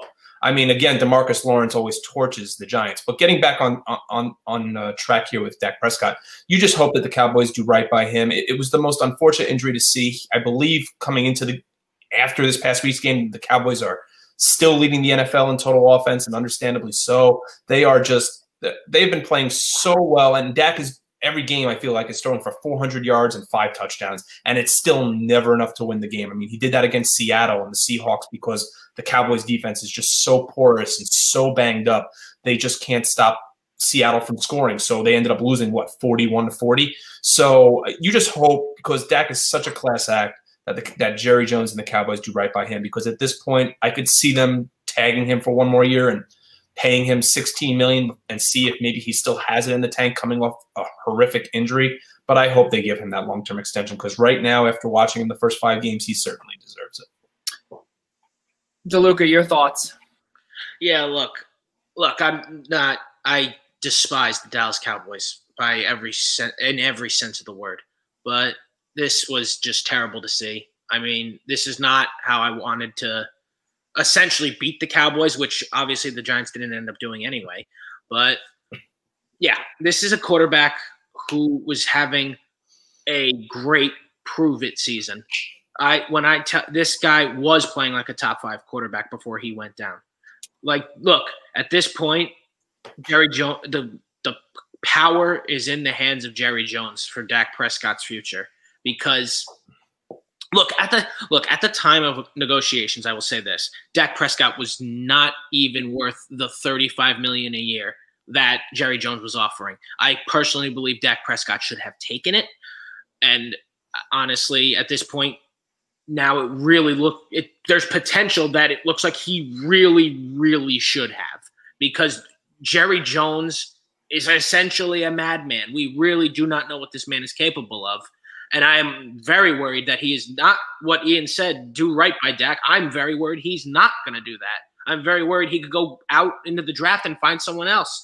This is no doubt a season-ending injury, like Joey said. I'd be very surprised to see him again this season if Dallas even makes the playoffs, which at this point now, it seemed like Dallas had the division on a silver platter, especially after getting win number 2.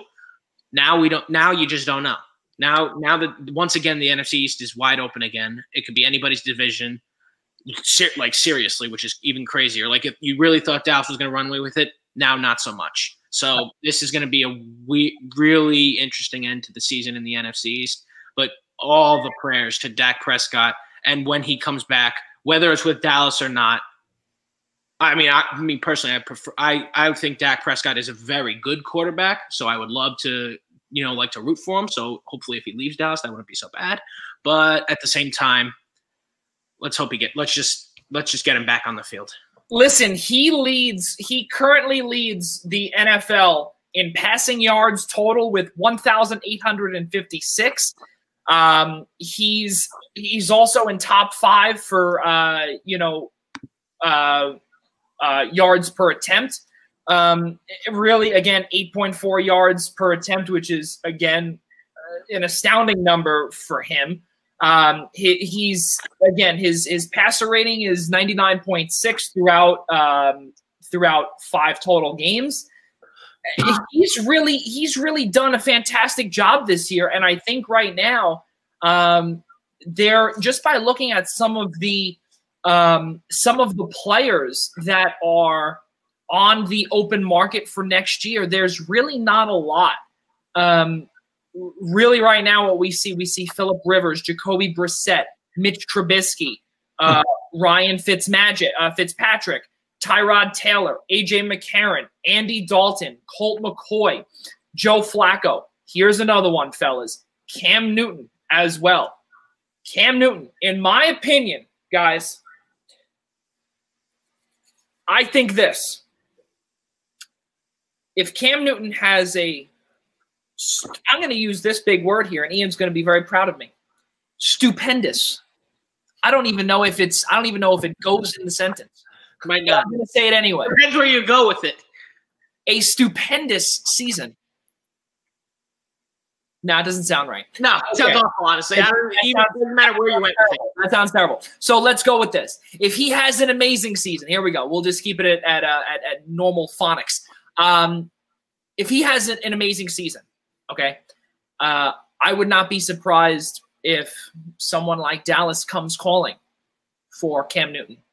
He'd be perfect for that city. I think he would be fantastic for that city, which would obviously annoy all 3 of us, but nevertheless, it would be that, guys, he would not be getting paid $35 million. It saves Jerry Jones so much money. But you also have to wonder, if he does have this amazing seson, who's to say New England just doesn't bring him Agreed. Back? Lock him up? Yeah, why not? Not even lock up, just like two more years, 3 more years. That's possible. But the whole thing, though, is we have to remember is that New England does not spend that much money. New England is known for that, where they always get these guys on hometown contracts. Well, let me just say, Stephon Gilmore is making $25 million. I'll get back to you in a second, DeLuca. Joe Thuney with $14 million. Again, Patrick Chung, who was making, I think, or in the range of like $8 or $9 million. On the open market, Patrick Chung would be worth a lot more money The same thing goes with Donta Hightower.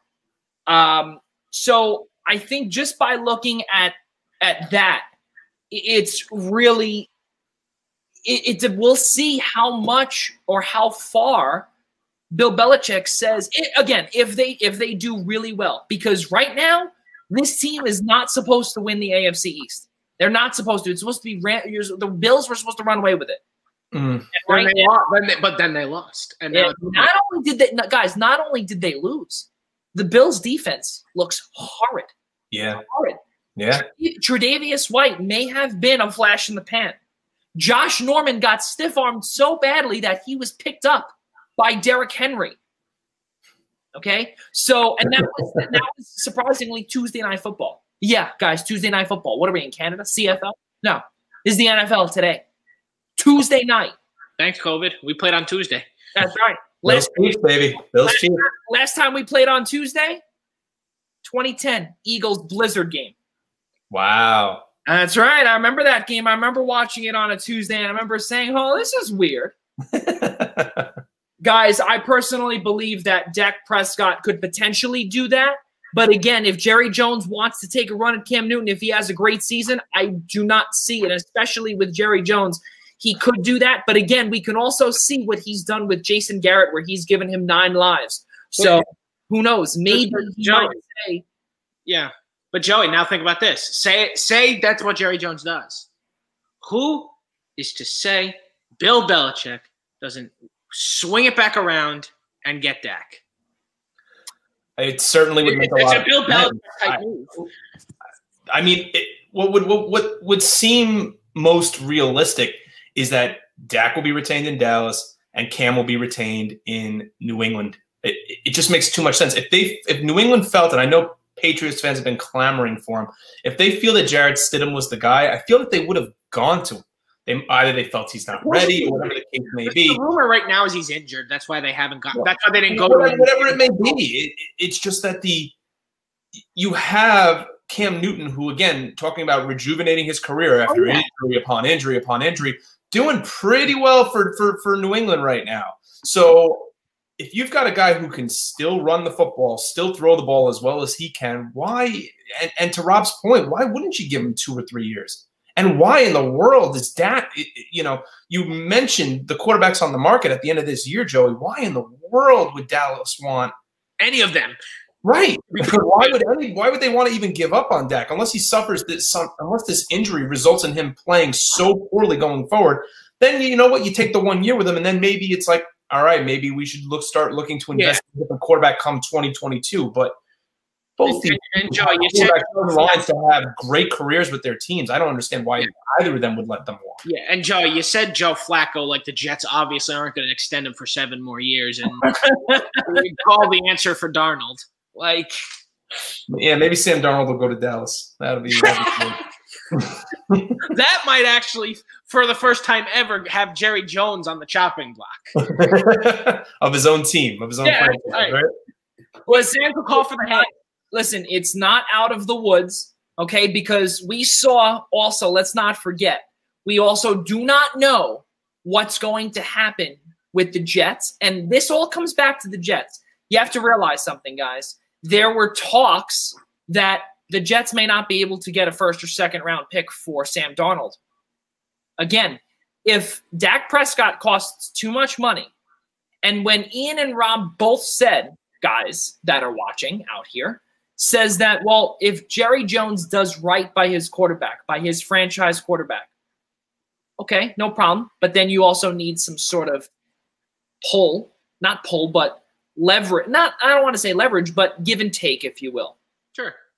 And I think, guys, that if Dak Prescott doesn't do that, he's going to be sent walking. He needs to understand that this injury, we have not seen, this type of injury, we have not seen in the NFL since Alex Smith, okay? And we'll get to that in just a minute with him making his emotional return in Washington with the Washington football team. But in all seriousness, why can't we see? Sorry about that, guys. Why can't we see a trade for Sam Darnold? listen, we saw it with Ryan Tannehill going from Miami to Tennessee in a free agent move. We saw how Ryan Tannehill got a big payday, and he's now the franchise quarterback in Tennessee. Why can't we see Jerry Jones say, okay, you know what, I might take a flyer and say, all right, let's trade for a Sam Darnold if he costs too much money, maybe $35, $36 million.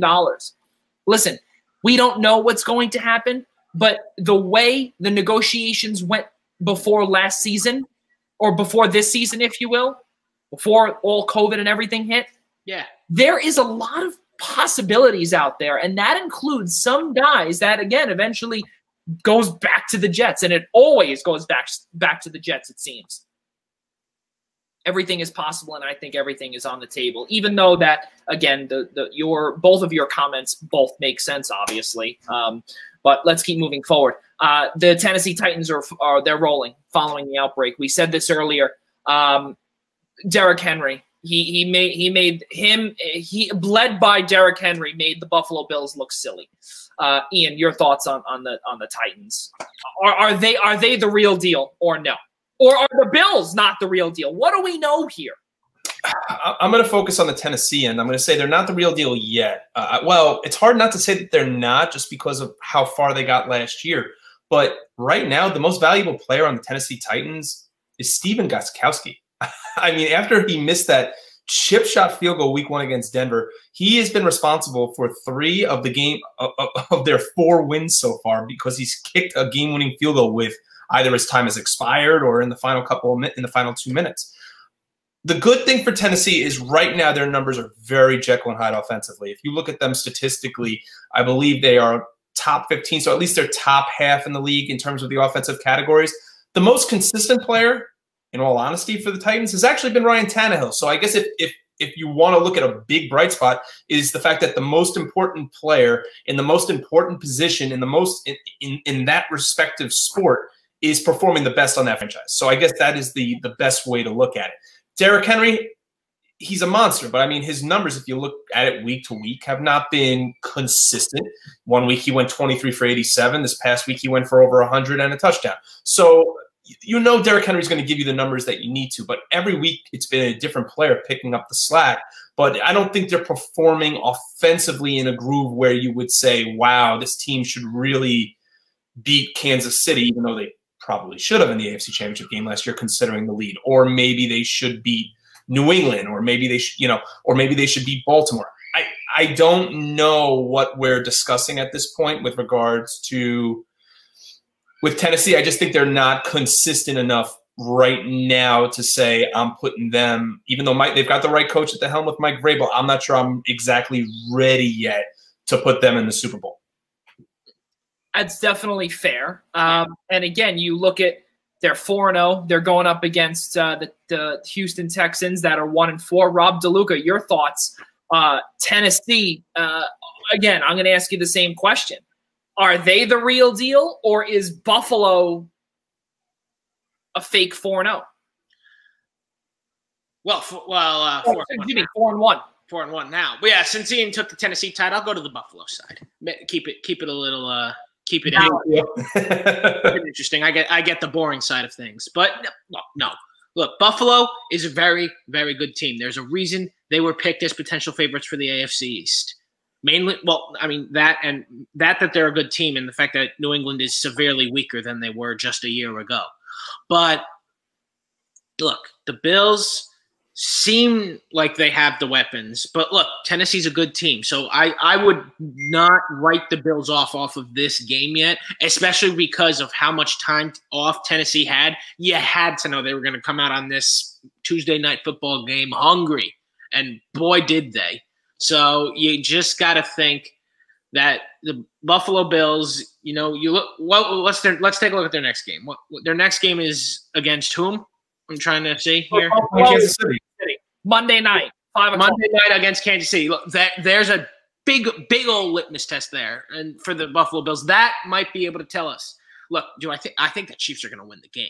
Let me not be stupid here. The Chiefs are probably going to win the game. They're just that much. They are just that much better of a team. They are just that much of a force, even though the game is in Buffalo.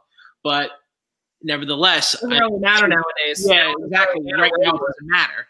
So, but had it been in Kansas City, there would be fans. It would be that much harder.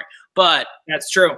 And we know, and not only that, and just to interrupt you for a second, we know how loud 17,500 fans really sound in a stadium that has a capacity of almost 80,000. So, right.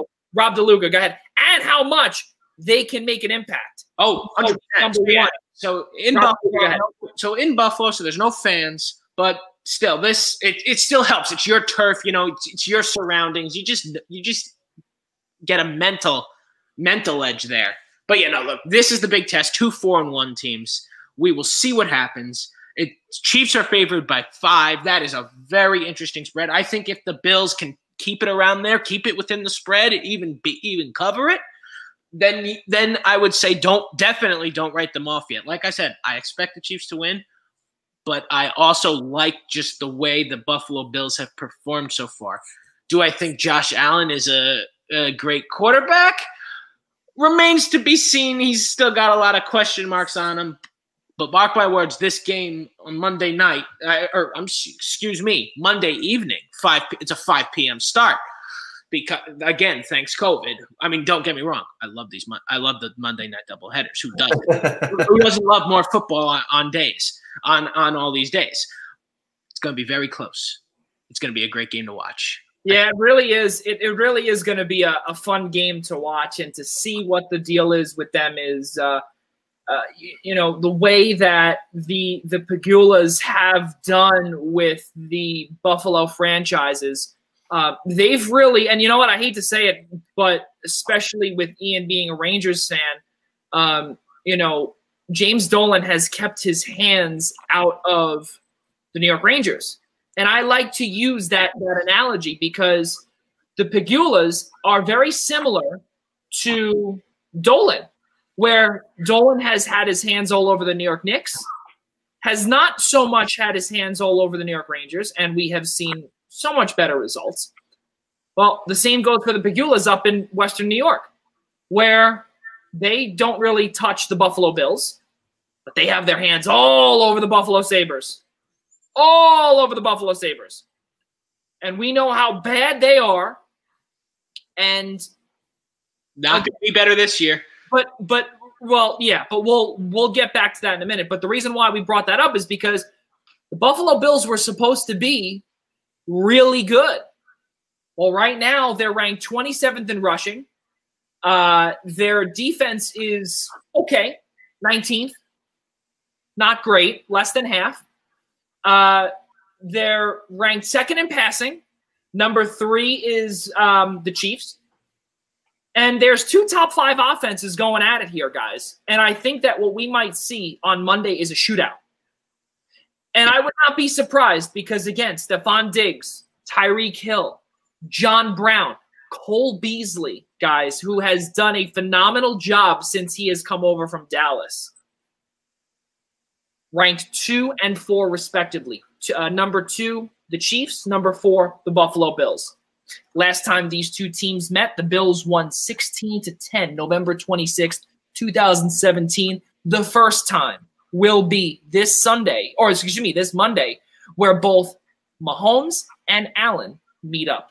Well, that's what I was going to say. I slightly disagree with Rob with regards to the Josh Allen remark. Yeah, I think he's finally been put in a situation where he has a number 1 wide receiver, where he hasn't, listen, when he coming out of the combine, Josh Allen was actually my favorite quarterback in that draft from the combine. I thought he had the strongest arm. Yeah, over Darnold, over Baker, certainly over Josh. There weren't a lot of primitive options here in this. No, but you know what? There were plenty of people there were not. I'm sorry to interrupt you. There were not many people who thought that Josh Allen was going to be the guy.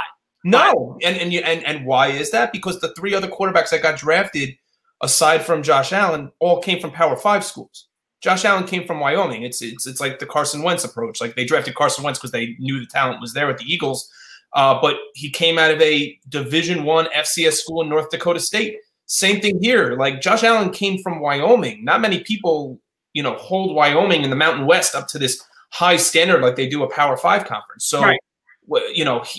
Sam Darnold's going up against UCLA and Oregon, and Josh Allen's going up against Fresno State and UNLV. Like, so it's like the level of competition is different. Just looking at him in the combine, his arm strength, just so strong, and you see it every week. I love the way Josh Allen's been playing this year. He's still very fumble prone. There's no doubt about that.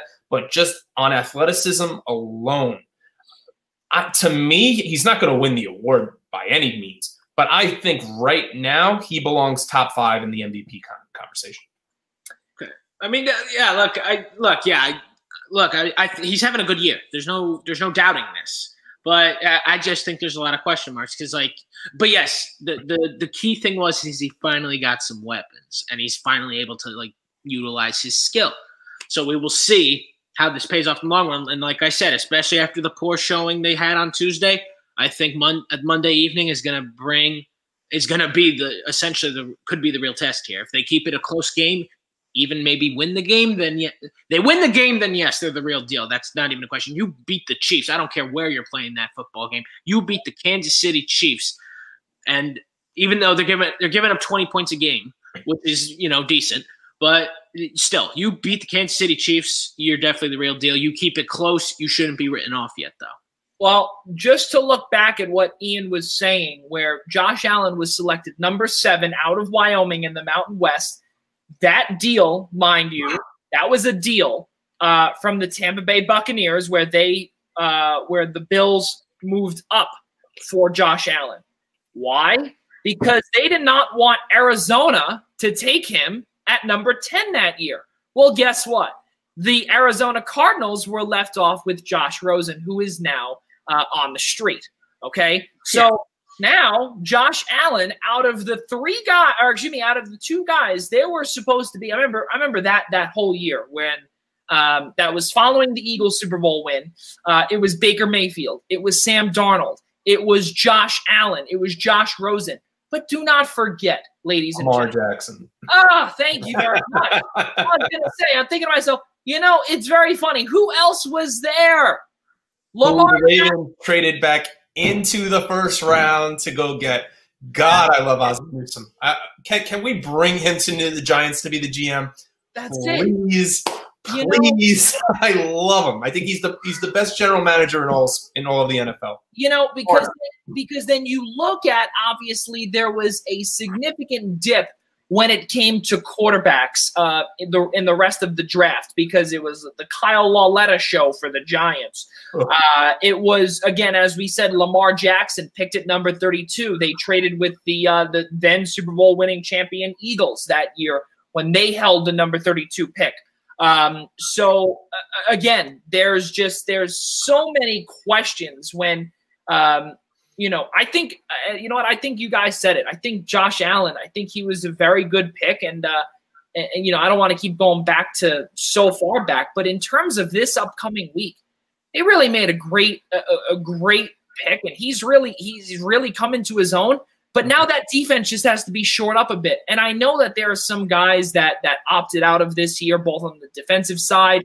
Lorenzo Alexander also retired this past year as well. He was the leader of that linebacking core and really that defense for the Buffalo Bills. So again, a lot of talk where Josh Allen, is he the real deal? Do we know yet? I really do believe that the Buffalo Bills are there, and I don't want to use that COVID as an excuse because you know what? It's next man up, and that's the way it should be. And I really do believe that the Bills are ready to go, and I wouldn't be surprised, guys. I would not be surprised if the Bills beat the Chiefs. I really would not. I would not be surprised at all. I could see it happening. I wouldn't be surprised. I'll say that much. They lost to Las Vegas badly. And okay, guys, it could be a slip up. It didn't look good. It didn't look good. Also remember that was a game that terrible. Offense scores 32 points, you're supposed to win. You're supposed to win when your offense scores 32 points, plain and simple. Yeah. But also remember the Raiders needed that game badly. I mean, listen, I'm not trying to say it's a statement win because they went out and they beat Mahomes and they ended up improving to 3-2. The Raiders were coming off 2 really bad weeks. after two really good weeks, where after week 2, I remember the three of us were on the show talking about, are the Raiders for real? And we said it was going to depend on how they performed over the next 4 to 5 weeks. Look, I don't think the Raiders are anywhere close to using the word real, but wow, I mean, talk about a game they needed. Performed defensively. It was a high-scoring affair, but man, did they come up with the stops when they needed them in the fourth quarter. Guys, the Atlanta Falcons lost their 5th straight game, and they let go their general manager, owner Arthur Blank, let go his general manager, Thomas Dimitroff, and his head coach, Dan Quinn. Mm-hmm. Guys, that's right. It's about time, is it not? I mean, and on top of it now, this is something that we need to discuss as well. Arthur Blank has come out publicly and said he cannot commit to Matt Ryan as the future of the Atlanta Falcons.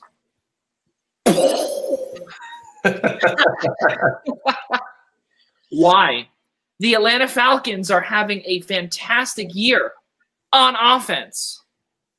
It's true, Joey. I mean, look, they really are having a fantastic year on offense. Like, Matt Ryan is playing some great football here, and most of it has been without his Lord and Savior, Falcons fans' Lord and Savior, Julio Jones. So that even proves it more that he is just a really good quarterback. Is he getting up there in age? Sure. He's 35 years old. But as we've seen, quarterbacks that don't get hit often can stay around longer because they're just, especially when they're mobile, they're just good. He's a very good quarterback. But the defense on this team, the defense and what was, thank God for the Atlanta Falcons fans, what was the coaching and leadership of this team, it's finally over for them. They finally taste some relief. I cannot believe that the owner came out and said that he can't commit to him right now. So that, and with Atlanta now at 0-5, you have to look at them in the top couple picks on what they'll do in the draft. You just don't know anymore. But I personally believe, if this is true, that Matt Ryan is not going to be an Atlanta Falcon next year. Wherever he goes, he'll make them pay. If obviously he goes to a team that plays the Falcons, he'd make them pay. I don't know about that, Rob. I mean, the problem is whenever a team struggles, especially in the National Football League, is it always falls back on two people for every franchise in the league. It falls on the general manager and it falls on the starting quarterback. Because the most popular player on every National Football League team is always the backup QB. It's always how it happens. We bring in the backup. The backup could be the worst quarterback in football. Somehow he's going to find a way to score 30 points, and he doesn't even do that. It's true. The most popular player in the NFL is always the backup quarterback. But you're not wrong. You say that, though. And I think that's why Arthur Blank is going back to Matt and saying, I don't know if we can commit. They're 0-5. That's the problem. Like I said, it always falls back on the GM. It always falls back on the starting quarterback. Rob's right. He's 35 years old, but with a stable offensive line, you could hang around a little bit longer. Somehow Tom Brady still manages to hang around 5 years older than Matt Ryan is at this point. This is the Falcons' first 0-5 start since 1997. Think about how long that's been. 23 years since they've actually started 0-5. You're going back to the days of, Chris Chandler? Wow. Back to the Atlanta Falcons in 1997. So the the start of the Dan Reed show. I mean, we're going back a little bit. But I don't know if Matt Ryan's going anywhere. We'll see. I think he's only saying that simply because of the draft position that they're in. Yeah. However, they've got the Vikings on tap this weekend. They're going to be without Dalvin Cook. I know Alexander Mattison is a solid number 2 option at running back, and there's a lot to like about him. And he just hits the gap so hard when he runs the football. Reminds me a lot of Dalvin Cook. But I think it is a very winnable game for the Falcons this weekend. Now, Joey, you're looking at Ian here saying he's showing his age, bringing that up. You're the one that pulled out Kyle Lauletta just a couple minutes ago from no one asked to ever have that name brought up, okay? Like, no one needs those memories. That's what we can call them. Well, it's crazy because you look at some of the defensive numbers here for the Atlanta Falcons. They have given up the second most yardage in all of football, 1,679 total yards through 5 games. That's a lot. That is a lot.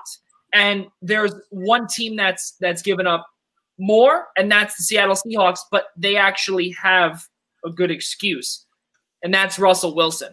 Not saying that Matt Ryan isn't good, but there are certain things that clearly it just comes down to the nigga things that it's Russell Wilson time, and he comes in the clutch. Now, again, not saying that Matt Ryan doesn't, but there are things that's just bad luck at some points.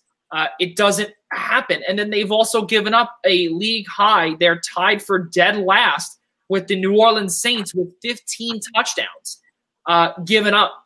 It's brutal. Not only that, also, opposing quarterback rating is at a league worst, 118.3. It is bad. You can't get any worse than what it is here.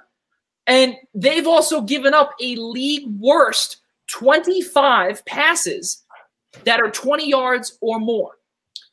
Joey, I don't know if you have it pulled up in front of you, but can you, just by looking at the backs, there are 3 linebackers and there are 4 starting players in the secondary. Can you tell me if any of those 7 starters is even anything close to resembling, not even so much a Pro Bowler, but a serviceable player at their position in the NFL? No, I don't think so. And just right. So you wonder why their opposing QBR is like a 118. And just by looking at the linebackers, they really, ever since they lost or let go, I'm losing it here. From Beasley now. You thinking of Vic Beasley or who Vic Beasley? I'm thinking of, yes, Vic Beasley. Ever since then, and again, he really wasn't great towards the latter part of his career in Atlanta, but he started off decent. He played great in the Super Bowl.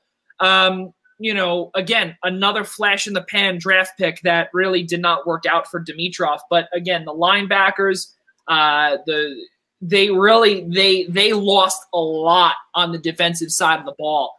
And they don't have it. They don't have it, and I think you can only do so much with guys like Takaris McKinnon and Dante Fowler, and then you have Darqueze Dennard in the secondary. J.J. Wilcox, who was completely overrated from his time. I think in where was he in Arizona? I think he was there, or he was in Dallas. No, he was in Dallas. He was in Arizona. Yeah, Dallas, and then he was with Pittsburgh, and then Indianapolis, and then Atlanta. Correct. Yeah. So again, when he was with Dallas, in my opinion, the guy was overrated, and those are their best defensive backs. They need a whole rebuild on the defensive side of the ball, and you might have to part ways with guys like Julio Jones or potentially a Calvin Ridley. I think you're going to want to build around a Calvin Ridley, but you're probably going to have to part ways with a Julio Jones in order to get back good draft capital. Hate to say it, guys, but the Atlanta Falcons are in for a rebuild and will most likely be on the bottom below the Carolina Panthers. Yes, that's another bold statement there. Guys, we got some baseball here. The Fall Classic is less than 5 days away. Tuesday night is game number 1 of the World Series. Right now, the Houston Astros have come back from 3 games to none, and they're looking at a game 6 tonight.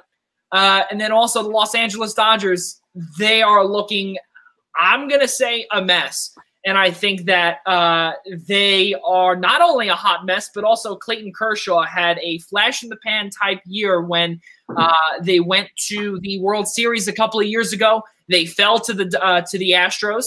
But ever since Clayton Kershaw had a pretty good outing that one playoff year, he has come back to reality, and now we are starting to see regular season Clayton Kershaw, those words come back into effect, and postseason Clayton Kershaw looking like a dumpster fire. The problem with the LA Dodgers, and this is why I didn't write them off after game 2, is that they ran into the best 1-2 punch in a rotation in the postseason this season. Max Fried and Ian Anderson, I'm not sure exactly what their combined stats are, but they have been as better than advertised.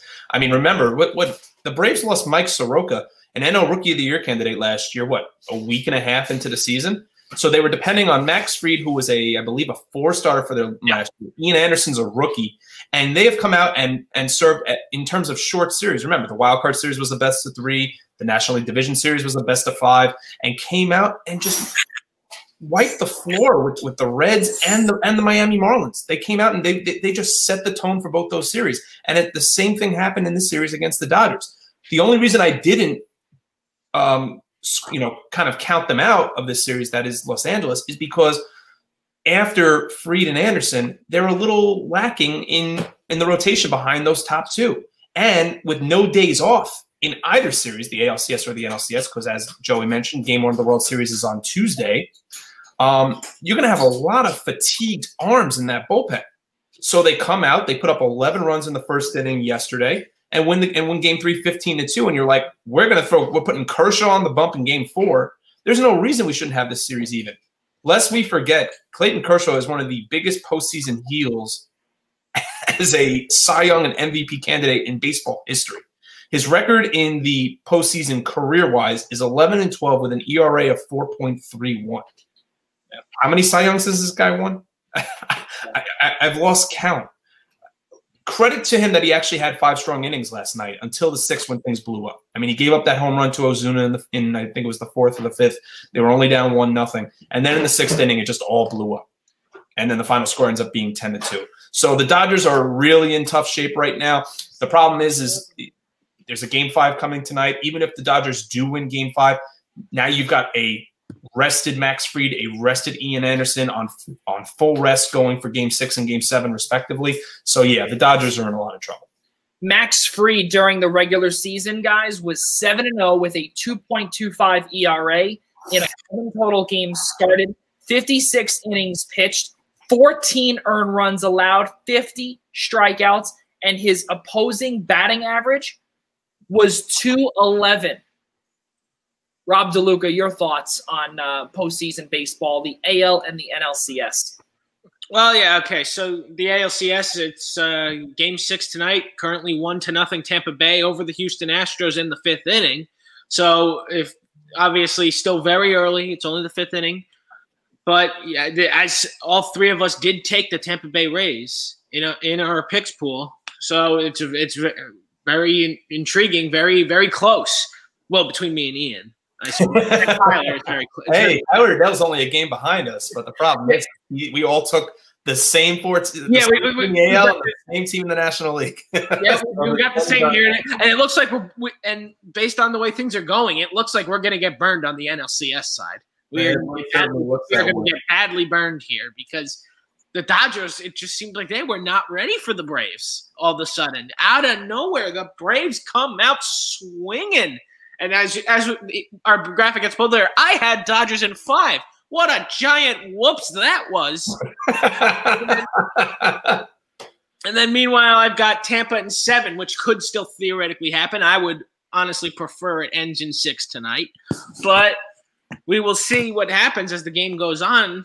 Still 1-0. So, but yeah, I just think that the Braves have set themselves up. Being up 3-1 was absolutely huge because, as I said, even if the Dodgers win, their 2 best pitchers are on full rest for Game 6 and, if needed, a Game 7. So it's they're really set up beautifully. Like they literally can just screw around with their bullpen tonight and it'd be okay. There's not going to be too much of an issue. So it's very interesting to think that at the start of this pandemic season that we were talking about possibly the Atlanta Braves and the Tampa Bay Rays, obviously just based on the way the current situation is now, in this exact moment of time, we're talking about the Tampa Bay Rays and Atlanta Braves winning their respective pennants. I do not think a single soul saw that coming. No. And if there is, I want to meet them and learn their ways because that I could make more money betting that way. Well, what the Tampa Bay Rays need tonight, and they've gotten so far through 5 innings, is they need Blake Snell to be a gamer. They need Blake Snell to be the AL Cy Young Award winner that he was named only a couple of years ago. Yes. He was not it during the regular season. He was not it last year in 2019. They need him to be a gamer. So far right now, he let's be real for a second. Let's be real for a second. He wasn't it last week against the Yankees. Right. Yeah, like 2 weeks ago. I mean, so far, 4 innings pitched. I'm sorry, they're only through four innings. I apologize, but 4 innings pitched, 3 hits, yes, no runs, 4 walks. I mean, that's not that's great. the Blake Snell they need. 4 strikeouts, but they need him to. Yeah, as recently as to go against the Yankees, he was not the Blake Snell that they know. Now, right this second, he is. But and that has to maintain for at least 2 more innings. Right now, a 2-out RBI by Willy Adames in the 2nd inning is the difference in this 1-0 game so far. Right. There's only been one guy right now in the Tampa Bay starting lineup in this series that is hitting not even over 300, who's hitting over 250. That's Randy Arozarena, who's been the hottest. Yeah, but right now in the postseason. If they give out an MVP for an entire postseason, it has to go to Randy Arozarena. I have no clue who Randy Arozarena was. I even said that I tweeted that out during the series against the Yankees. I said, I had no clue who is Randy Arozarena. I don't know who this was, but I'll tell you what, at the end of the series, I heard of him. He was batting .520 by the end of the series against the Yankees. It was ridiculous. I mean, the Rays have been awfully resilient. I mean, entering tonight, they actually trailed in all but 1 game in this series, which was game 2. In all but 1 game. So think about how last night G-Man Choi comes up down a run, and if not for the Carlos Correa home run in the bottom of the 9th, maybe the Rays win it last night. But man, are the Rays getting the Astros are getting the right performances at the right time. Their starting pitching has been good enough. Greinke was solid yesterday. Their game 4 was a bullpen game, solid. Altuve's hitting over 400 in this series. Correa is finding that big hit again. So George Springer, man, do I want him to be a Met in 2020?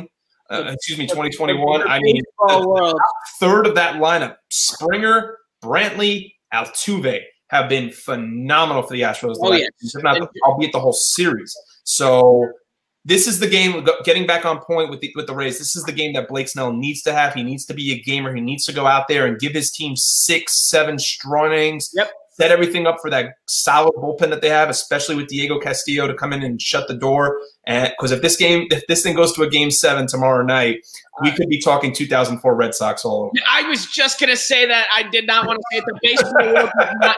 The baseball world does not need another 2004 ALCS. They don't need shades of that. They don't need any of it. None of it. Believe me, nobody wants to see it. Nobody except for Astros fans are actually rooting for the Astros. And I speak for Yankee fans just based on what I see. No, literally everybody except Houston Astro fans are rooting for the Tampa Bay Rays to 100%. 100%. I know Joey's certainly one of them. I am not rooting for the Houston Astros. Well, that I know. That's why I am rooting for the Tampa Bay Rays very hard. And if it was Tampa versus Atlanta in the World Series, I would be rooting for Atlanta very hard. Oh, of course. Oh yeah, no. My fandom for the Tampa Bay Rays ends if they can as soon as this series is over. This series is over, that fandom ends. I'd honestly, even as a Mets fan, be happy with either of those teams, just because, and I know it's like, wow, Ian, a Met fan, going to root for the Braves. I think it's just going to be, it would be a great series, even though I picked the Dodgers to win. And why wouldn't I? Who wouldn't? I mean, I thought that the Braves really hadn't run in. Pick the Braves. Show me something. Listen, I was the only one of the 4 of us that picked the Braves over the Reds first and foremost. So let's discuss that. I thought the Braves were coming off series against 2 teams that really could not hit. They were running into a potent lineup. Go figure, after Fried and Anderson pitched, they put up 15 runs in game 3. Game 4, Kershaw stinks it up. They lose 10-2. So, I mean, the series is not over yet. I mean, in theory, you do have Walker Buehler waiting if Dustin May throws real hard. I mean, the guy hits the triple digits consistently. But the Braves are playing such good baseball right now. It's hard to dispute the fact that they may close out the series tonight. Again, as we were discussing earlier, Clayton Kershaw, 11-12, his postseason record. He's not good in the postseason. No. The Dodgers, I do not believe, will ever win a World Series with him. Sorry, 1 second, Joey. The Houston Astros just went ahead of the Rays 2-1 in the top of the 5th. So please continue. Let's ask the question. Did I do that? Rob DeLuca, are you going to say the magic words? No. Good. Not until it actually happens. I'm convinced I did that. I'm convinced I just broke the Rays just now. Just by talking about them in a positive light, I broke them. Just for being a nice person and actually giving the Rays credit, I might have broken them. I apologize, Tampa Bay. The Atlanta Braves, let's not forget, guys, they were not supposed to have Nick Markakis this year. They were also not supposed to have the Tampa Bay Rays were not supposed to have Blake Snell this year either, because both of them were supposed to opt out of the season because of COVID. Blake Snell was one of the more vocal players in terms of money, ownership fight, etc. So that was the deal. And now both of these players are playing a humongous role in their team's success, where Blake Snell was just actually taken out of the game. But be that as it may, I think it's really amazing to see these two guys that once said we're not going to play this year due to COVID are now on a team. They are now both in their respective league championship series. Really, really cool stuff. And I think, it's really cool to see the Braves move forward, because we have not seen the Braves do anything since the Bobby Cox, Chipper Jones days. We have not seen the Andrew Jones days. We have not seen any of that in a long time. We thought Freddie Gonzalez was the answer once he was fired from the Florida Marlins. Yes, the Florida Marlins. Or was he with the Miami Marlins? No, he was Florida. It was Florida. It was Florida. Yes, it was before. We're showing that move, Joey. Sorry? We're really showing our age here, Joey. Yeah, I know. Exactly. Yeah. Well, he was also hired, and then eventually Brian Snitker was brought in there. So crazy stuff there. But again, it's really amazing to see the deal where these players, once opted out, are now back in and showing what they are worth in their respective for their respective teams in their LCS games or series, if you will.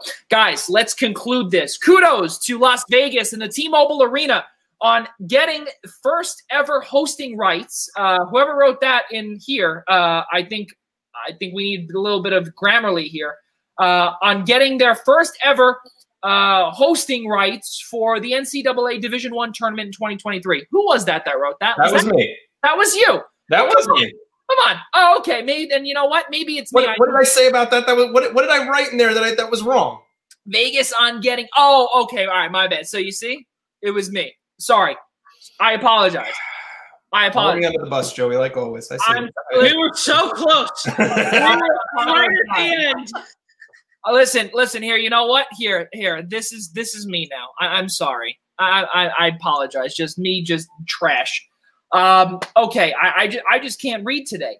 The Vegas, T-Mobile Arena getting their first ever NCAA Division I tournament 2023. Really cool stuff also that we just saw a couple of days ago. All of the sites for between 2022 and I believe 2026, which is really cool. The most prominent ones that are close by here, and especially in the Big East family.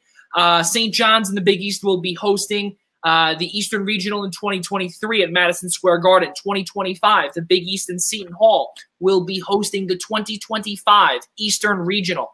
That will be very cool as well. And again, this upcoming year, folks, Brooklyn has the Eastern Regional that's going to be at the Barclays Center, hosted by the Atlantic 10. And also for those on the East Coast as well, Providence and the Big East will be hosting round number 1 and 2 up at the Dunkin' Donuts Center. And for those that have never been up to the Dunk, it is a really, really cool place. And if you know what the ins and outs of the Nassau Coliseum looks like, it's pretty much that. So really, really cool stuff there. Also, kudos to the Los Angeles Lakers on winning their 17th NBA championship. LeBron James, Anthony Davis, Avery Bradley will not be getting a ring because he opted out, and which is really something else. But we don't have a lot of time for that. But and also let's not forget too. This is something fantastic too. Jeannie Buss becomes the first female NBA owner to ever win a championship, to win the trophy. Pretty cool stuff. Yeah. And now with her doing that and following her father's footsteps, and the boss and Dr. Jerry Buss, his footsteps in being basketball's version of George Steinbrenner. Really cool stuff to see. And kudos to the LA Lakers on winning championship number 17 and ties now with their arch rival, the Boston Celtics. So that is going to be a fun thing moving forward with the Celtics and the Lakers moving forward. And that would be pretty cool if we see another Lakers-Celtics NBA championship, because who knows, that would be the tiebreaker on who wins number 18. Really cool stuff. And again, 17 for both of them is the most in NBA history, by the way, for those that do not know. Guys, let's close this up here. Ian Schraier, next Thursday, we've got a little interview here. That includes Ian Schraier. Ladies and gentlemen, for those that are wondering why I'm going to be interviewing Ian Schraier, because why not? We interviewed Rob DeLuca many episodes ago on the Primetime Rundown interview series powered by StreamYard. So we're going to be doing that with Ian Schraier. But we are not going to say, there's a little bit of a surprise there at the end of the episode, which we will get to. But Ian Schraier will be my guest on episode 39 of the Primetime Rundown interview series powered by StreamYard. That will air right here on Zingo Channel 198 on the I-95 Sports Network Thursday night, 8 p.m., and also on the Eastern Observer and the networks of Blackjack Media.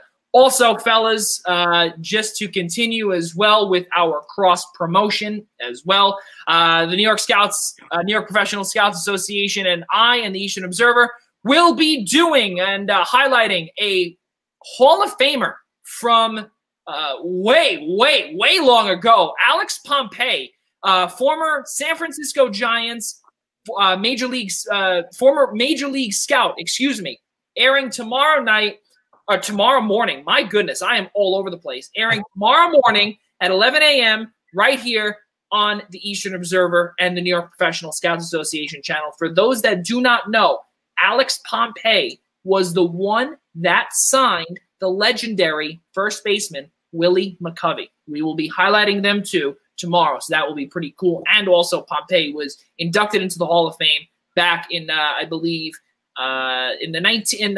2006, I believe, is an African American committee. So that was, or on the African American committee. So that was pretty cool as well. Also, guys, something else that we always like to talk about too, and actually, I hate to say it, but for those that are watching, Al Carl, John Diaconti, Ryan Joy, John Smith, your show is #1 on our network. And it's not, I hate to say it, it's really amazing to see, because you guys have come such a long way. And episode number 24 comes to you live on Tuesday night, October 20th at 6 p.m. right here on the Eastern Observer and Channel 198 on the I-95 Sports and Entertainment Network on Zingo Television. Really good stuff, and those guys do a fantastic job, especially Ryan Joy, who is now down in Florida, and he's traveling to all of the AEW NXT events and attending them. So may God bless him, especially because it is, again, a hot spot down there, and things are opened up. So he is able to go get tickets down there and go see all these events and broadcast live from there. So pretty cool stuff there. And one little breaking news tip here from Ian Schraier before we go. Some things have changed a little bit in this Houston-Tampa Bay game. It's now 4-1 Houston, as we are halfway home in Game 6 from the ALCS between the Astros and the Rays. So if Houston, in their comeback, actually, so this is only the second game in this series where the Rays actually led. So the Astros are coming from behind and are now into the Rays bullpen, have chased Blake Snell out of the game. So we could very well see another rally from, as we said before, circa 2004, where a team is actually going to rally from a 3-0 deficit. Game is not over yet, but possibly to even the series at 3 games apiece. A ton of crazy stuff going on here on the Blackjack Media Networks. And also, guys, just one more quick shout out to our main sponsor here, Black Cats NYC, and their show, their song, if you will, is Dirty Little Hipster. So once again, please download their song, Apple Music, YouTube, Deezer, SoundCloud, Amazon Music, Google Play, Pandora, Spotify, Dirty Little Hipster from Black Cats NYC and Andrew Giordano. Ladies and gentlemen, for one final time, Ian Schraier, Rob DeLuca, I'm Joey Jarzynka, and for all of us at the Blackjack Media Group, we'll see you next time.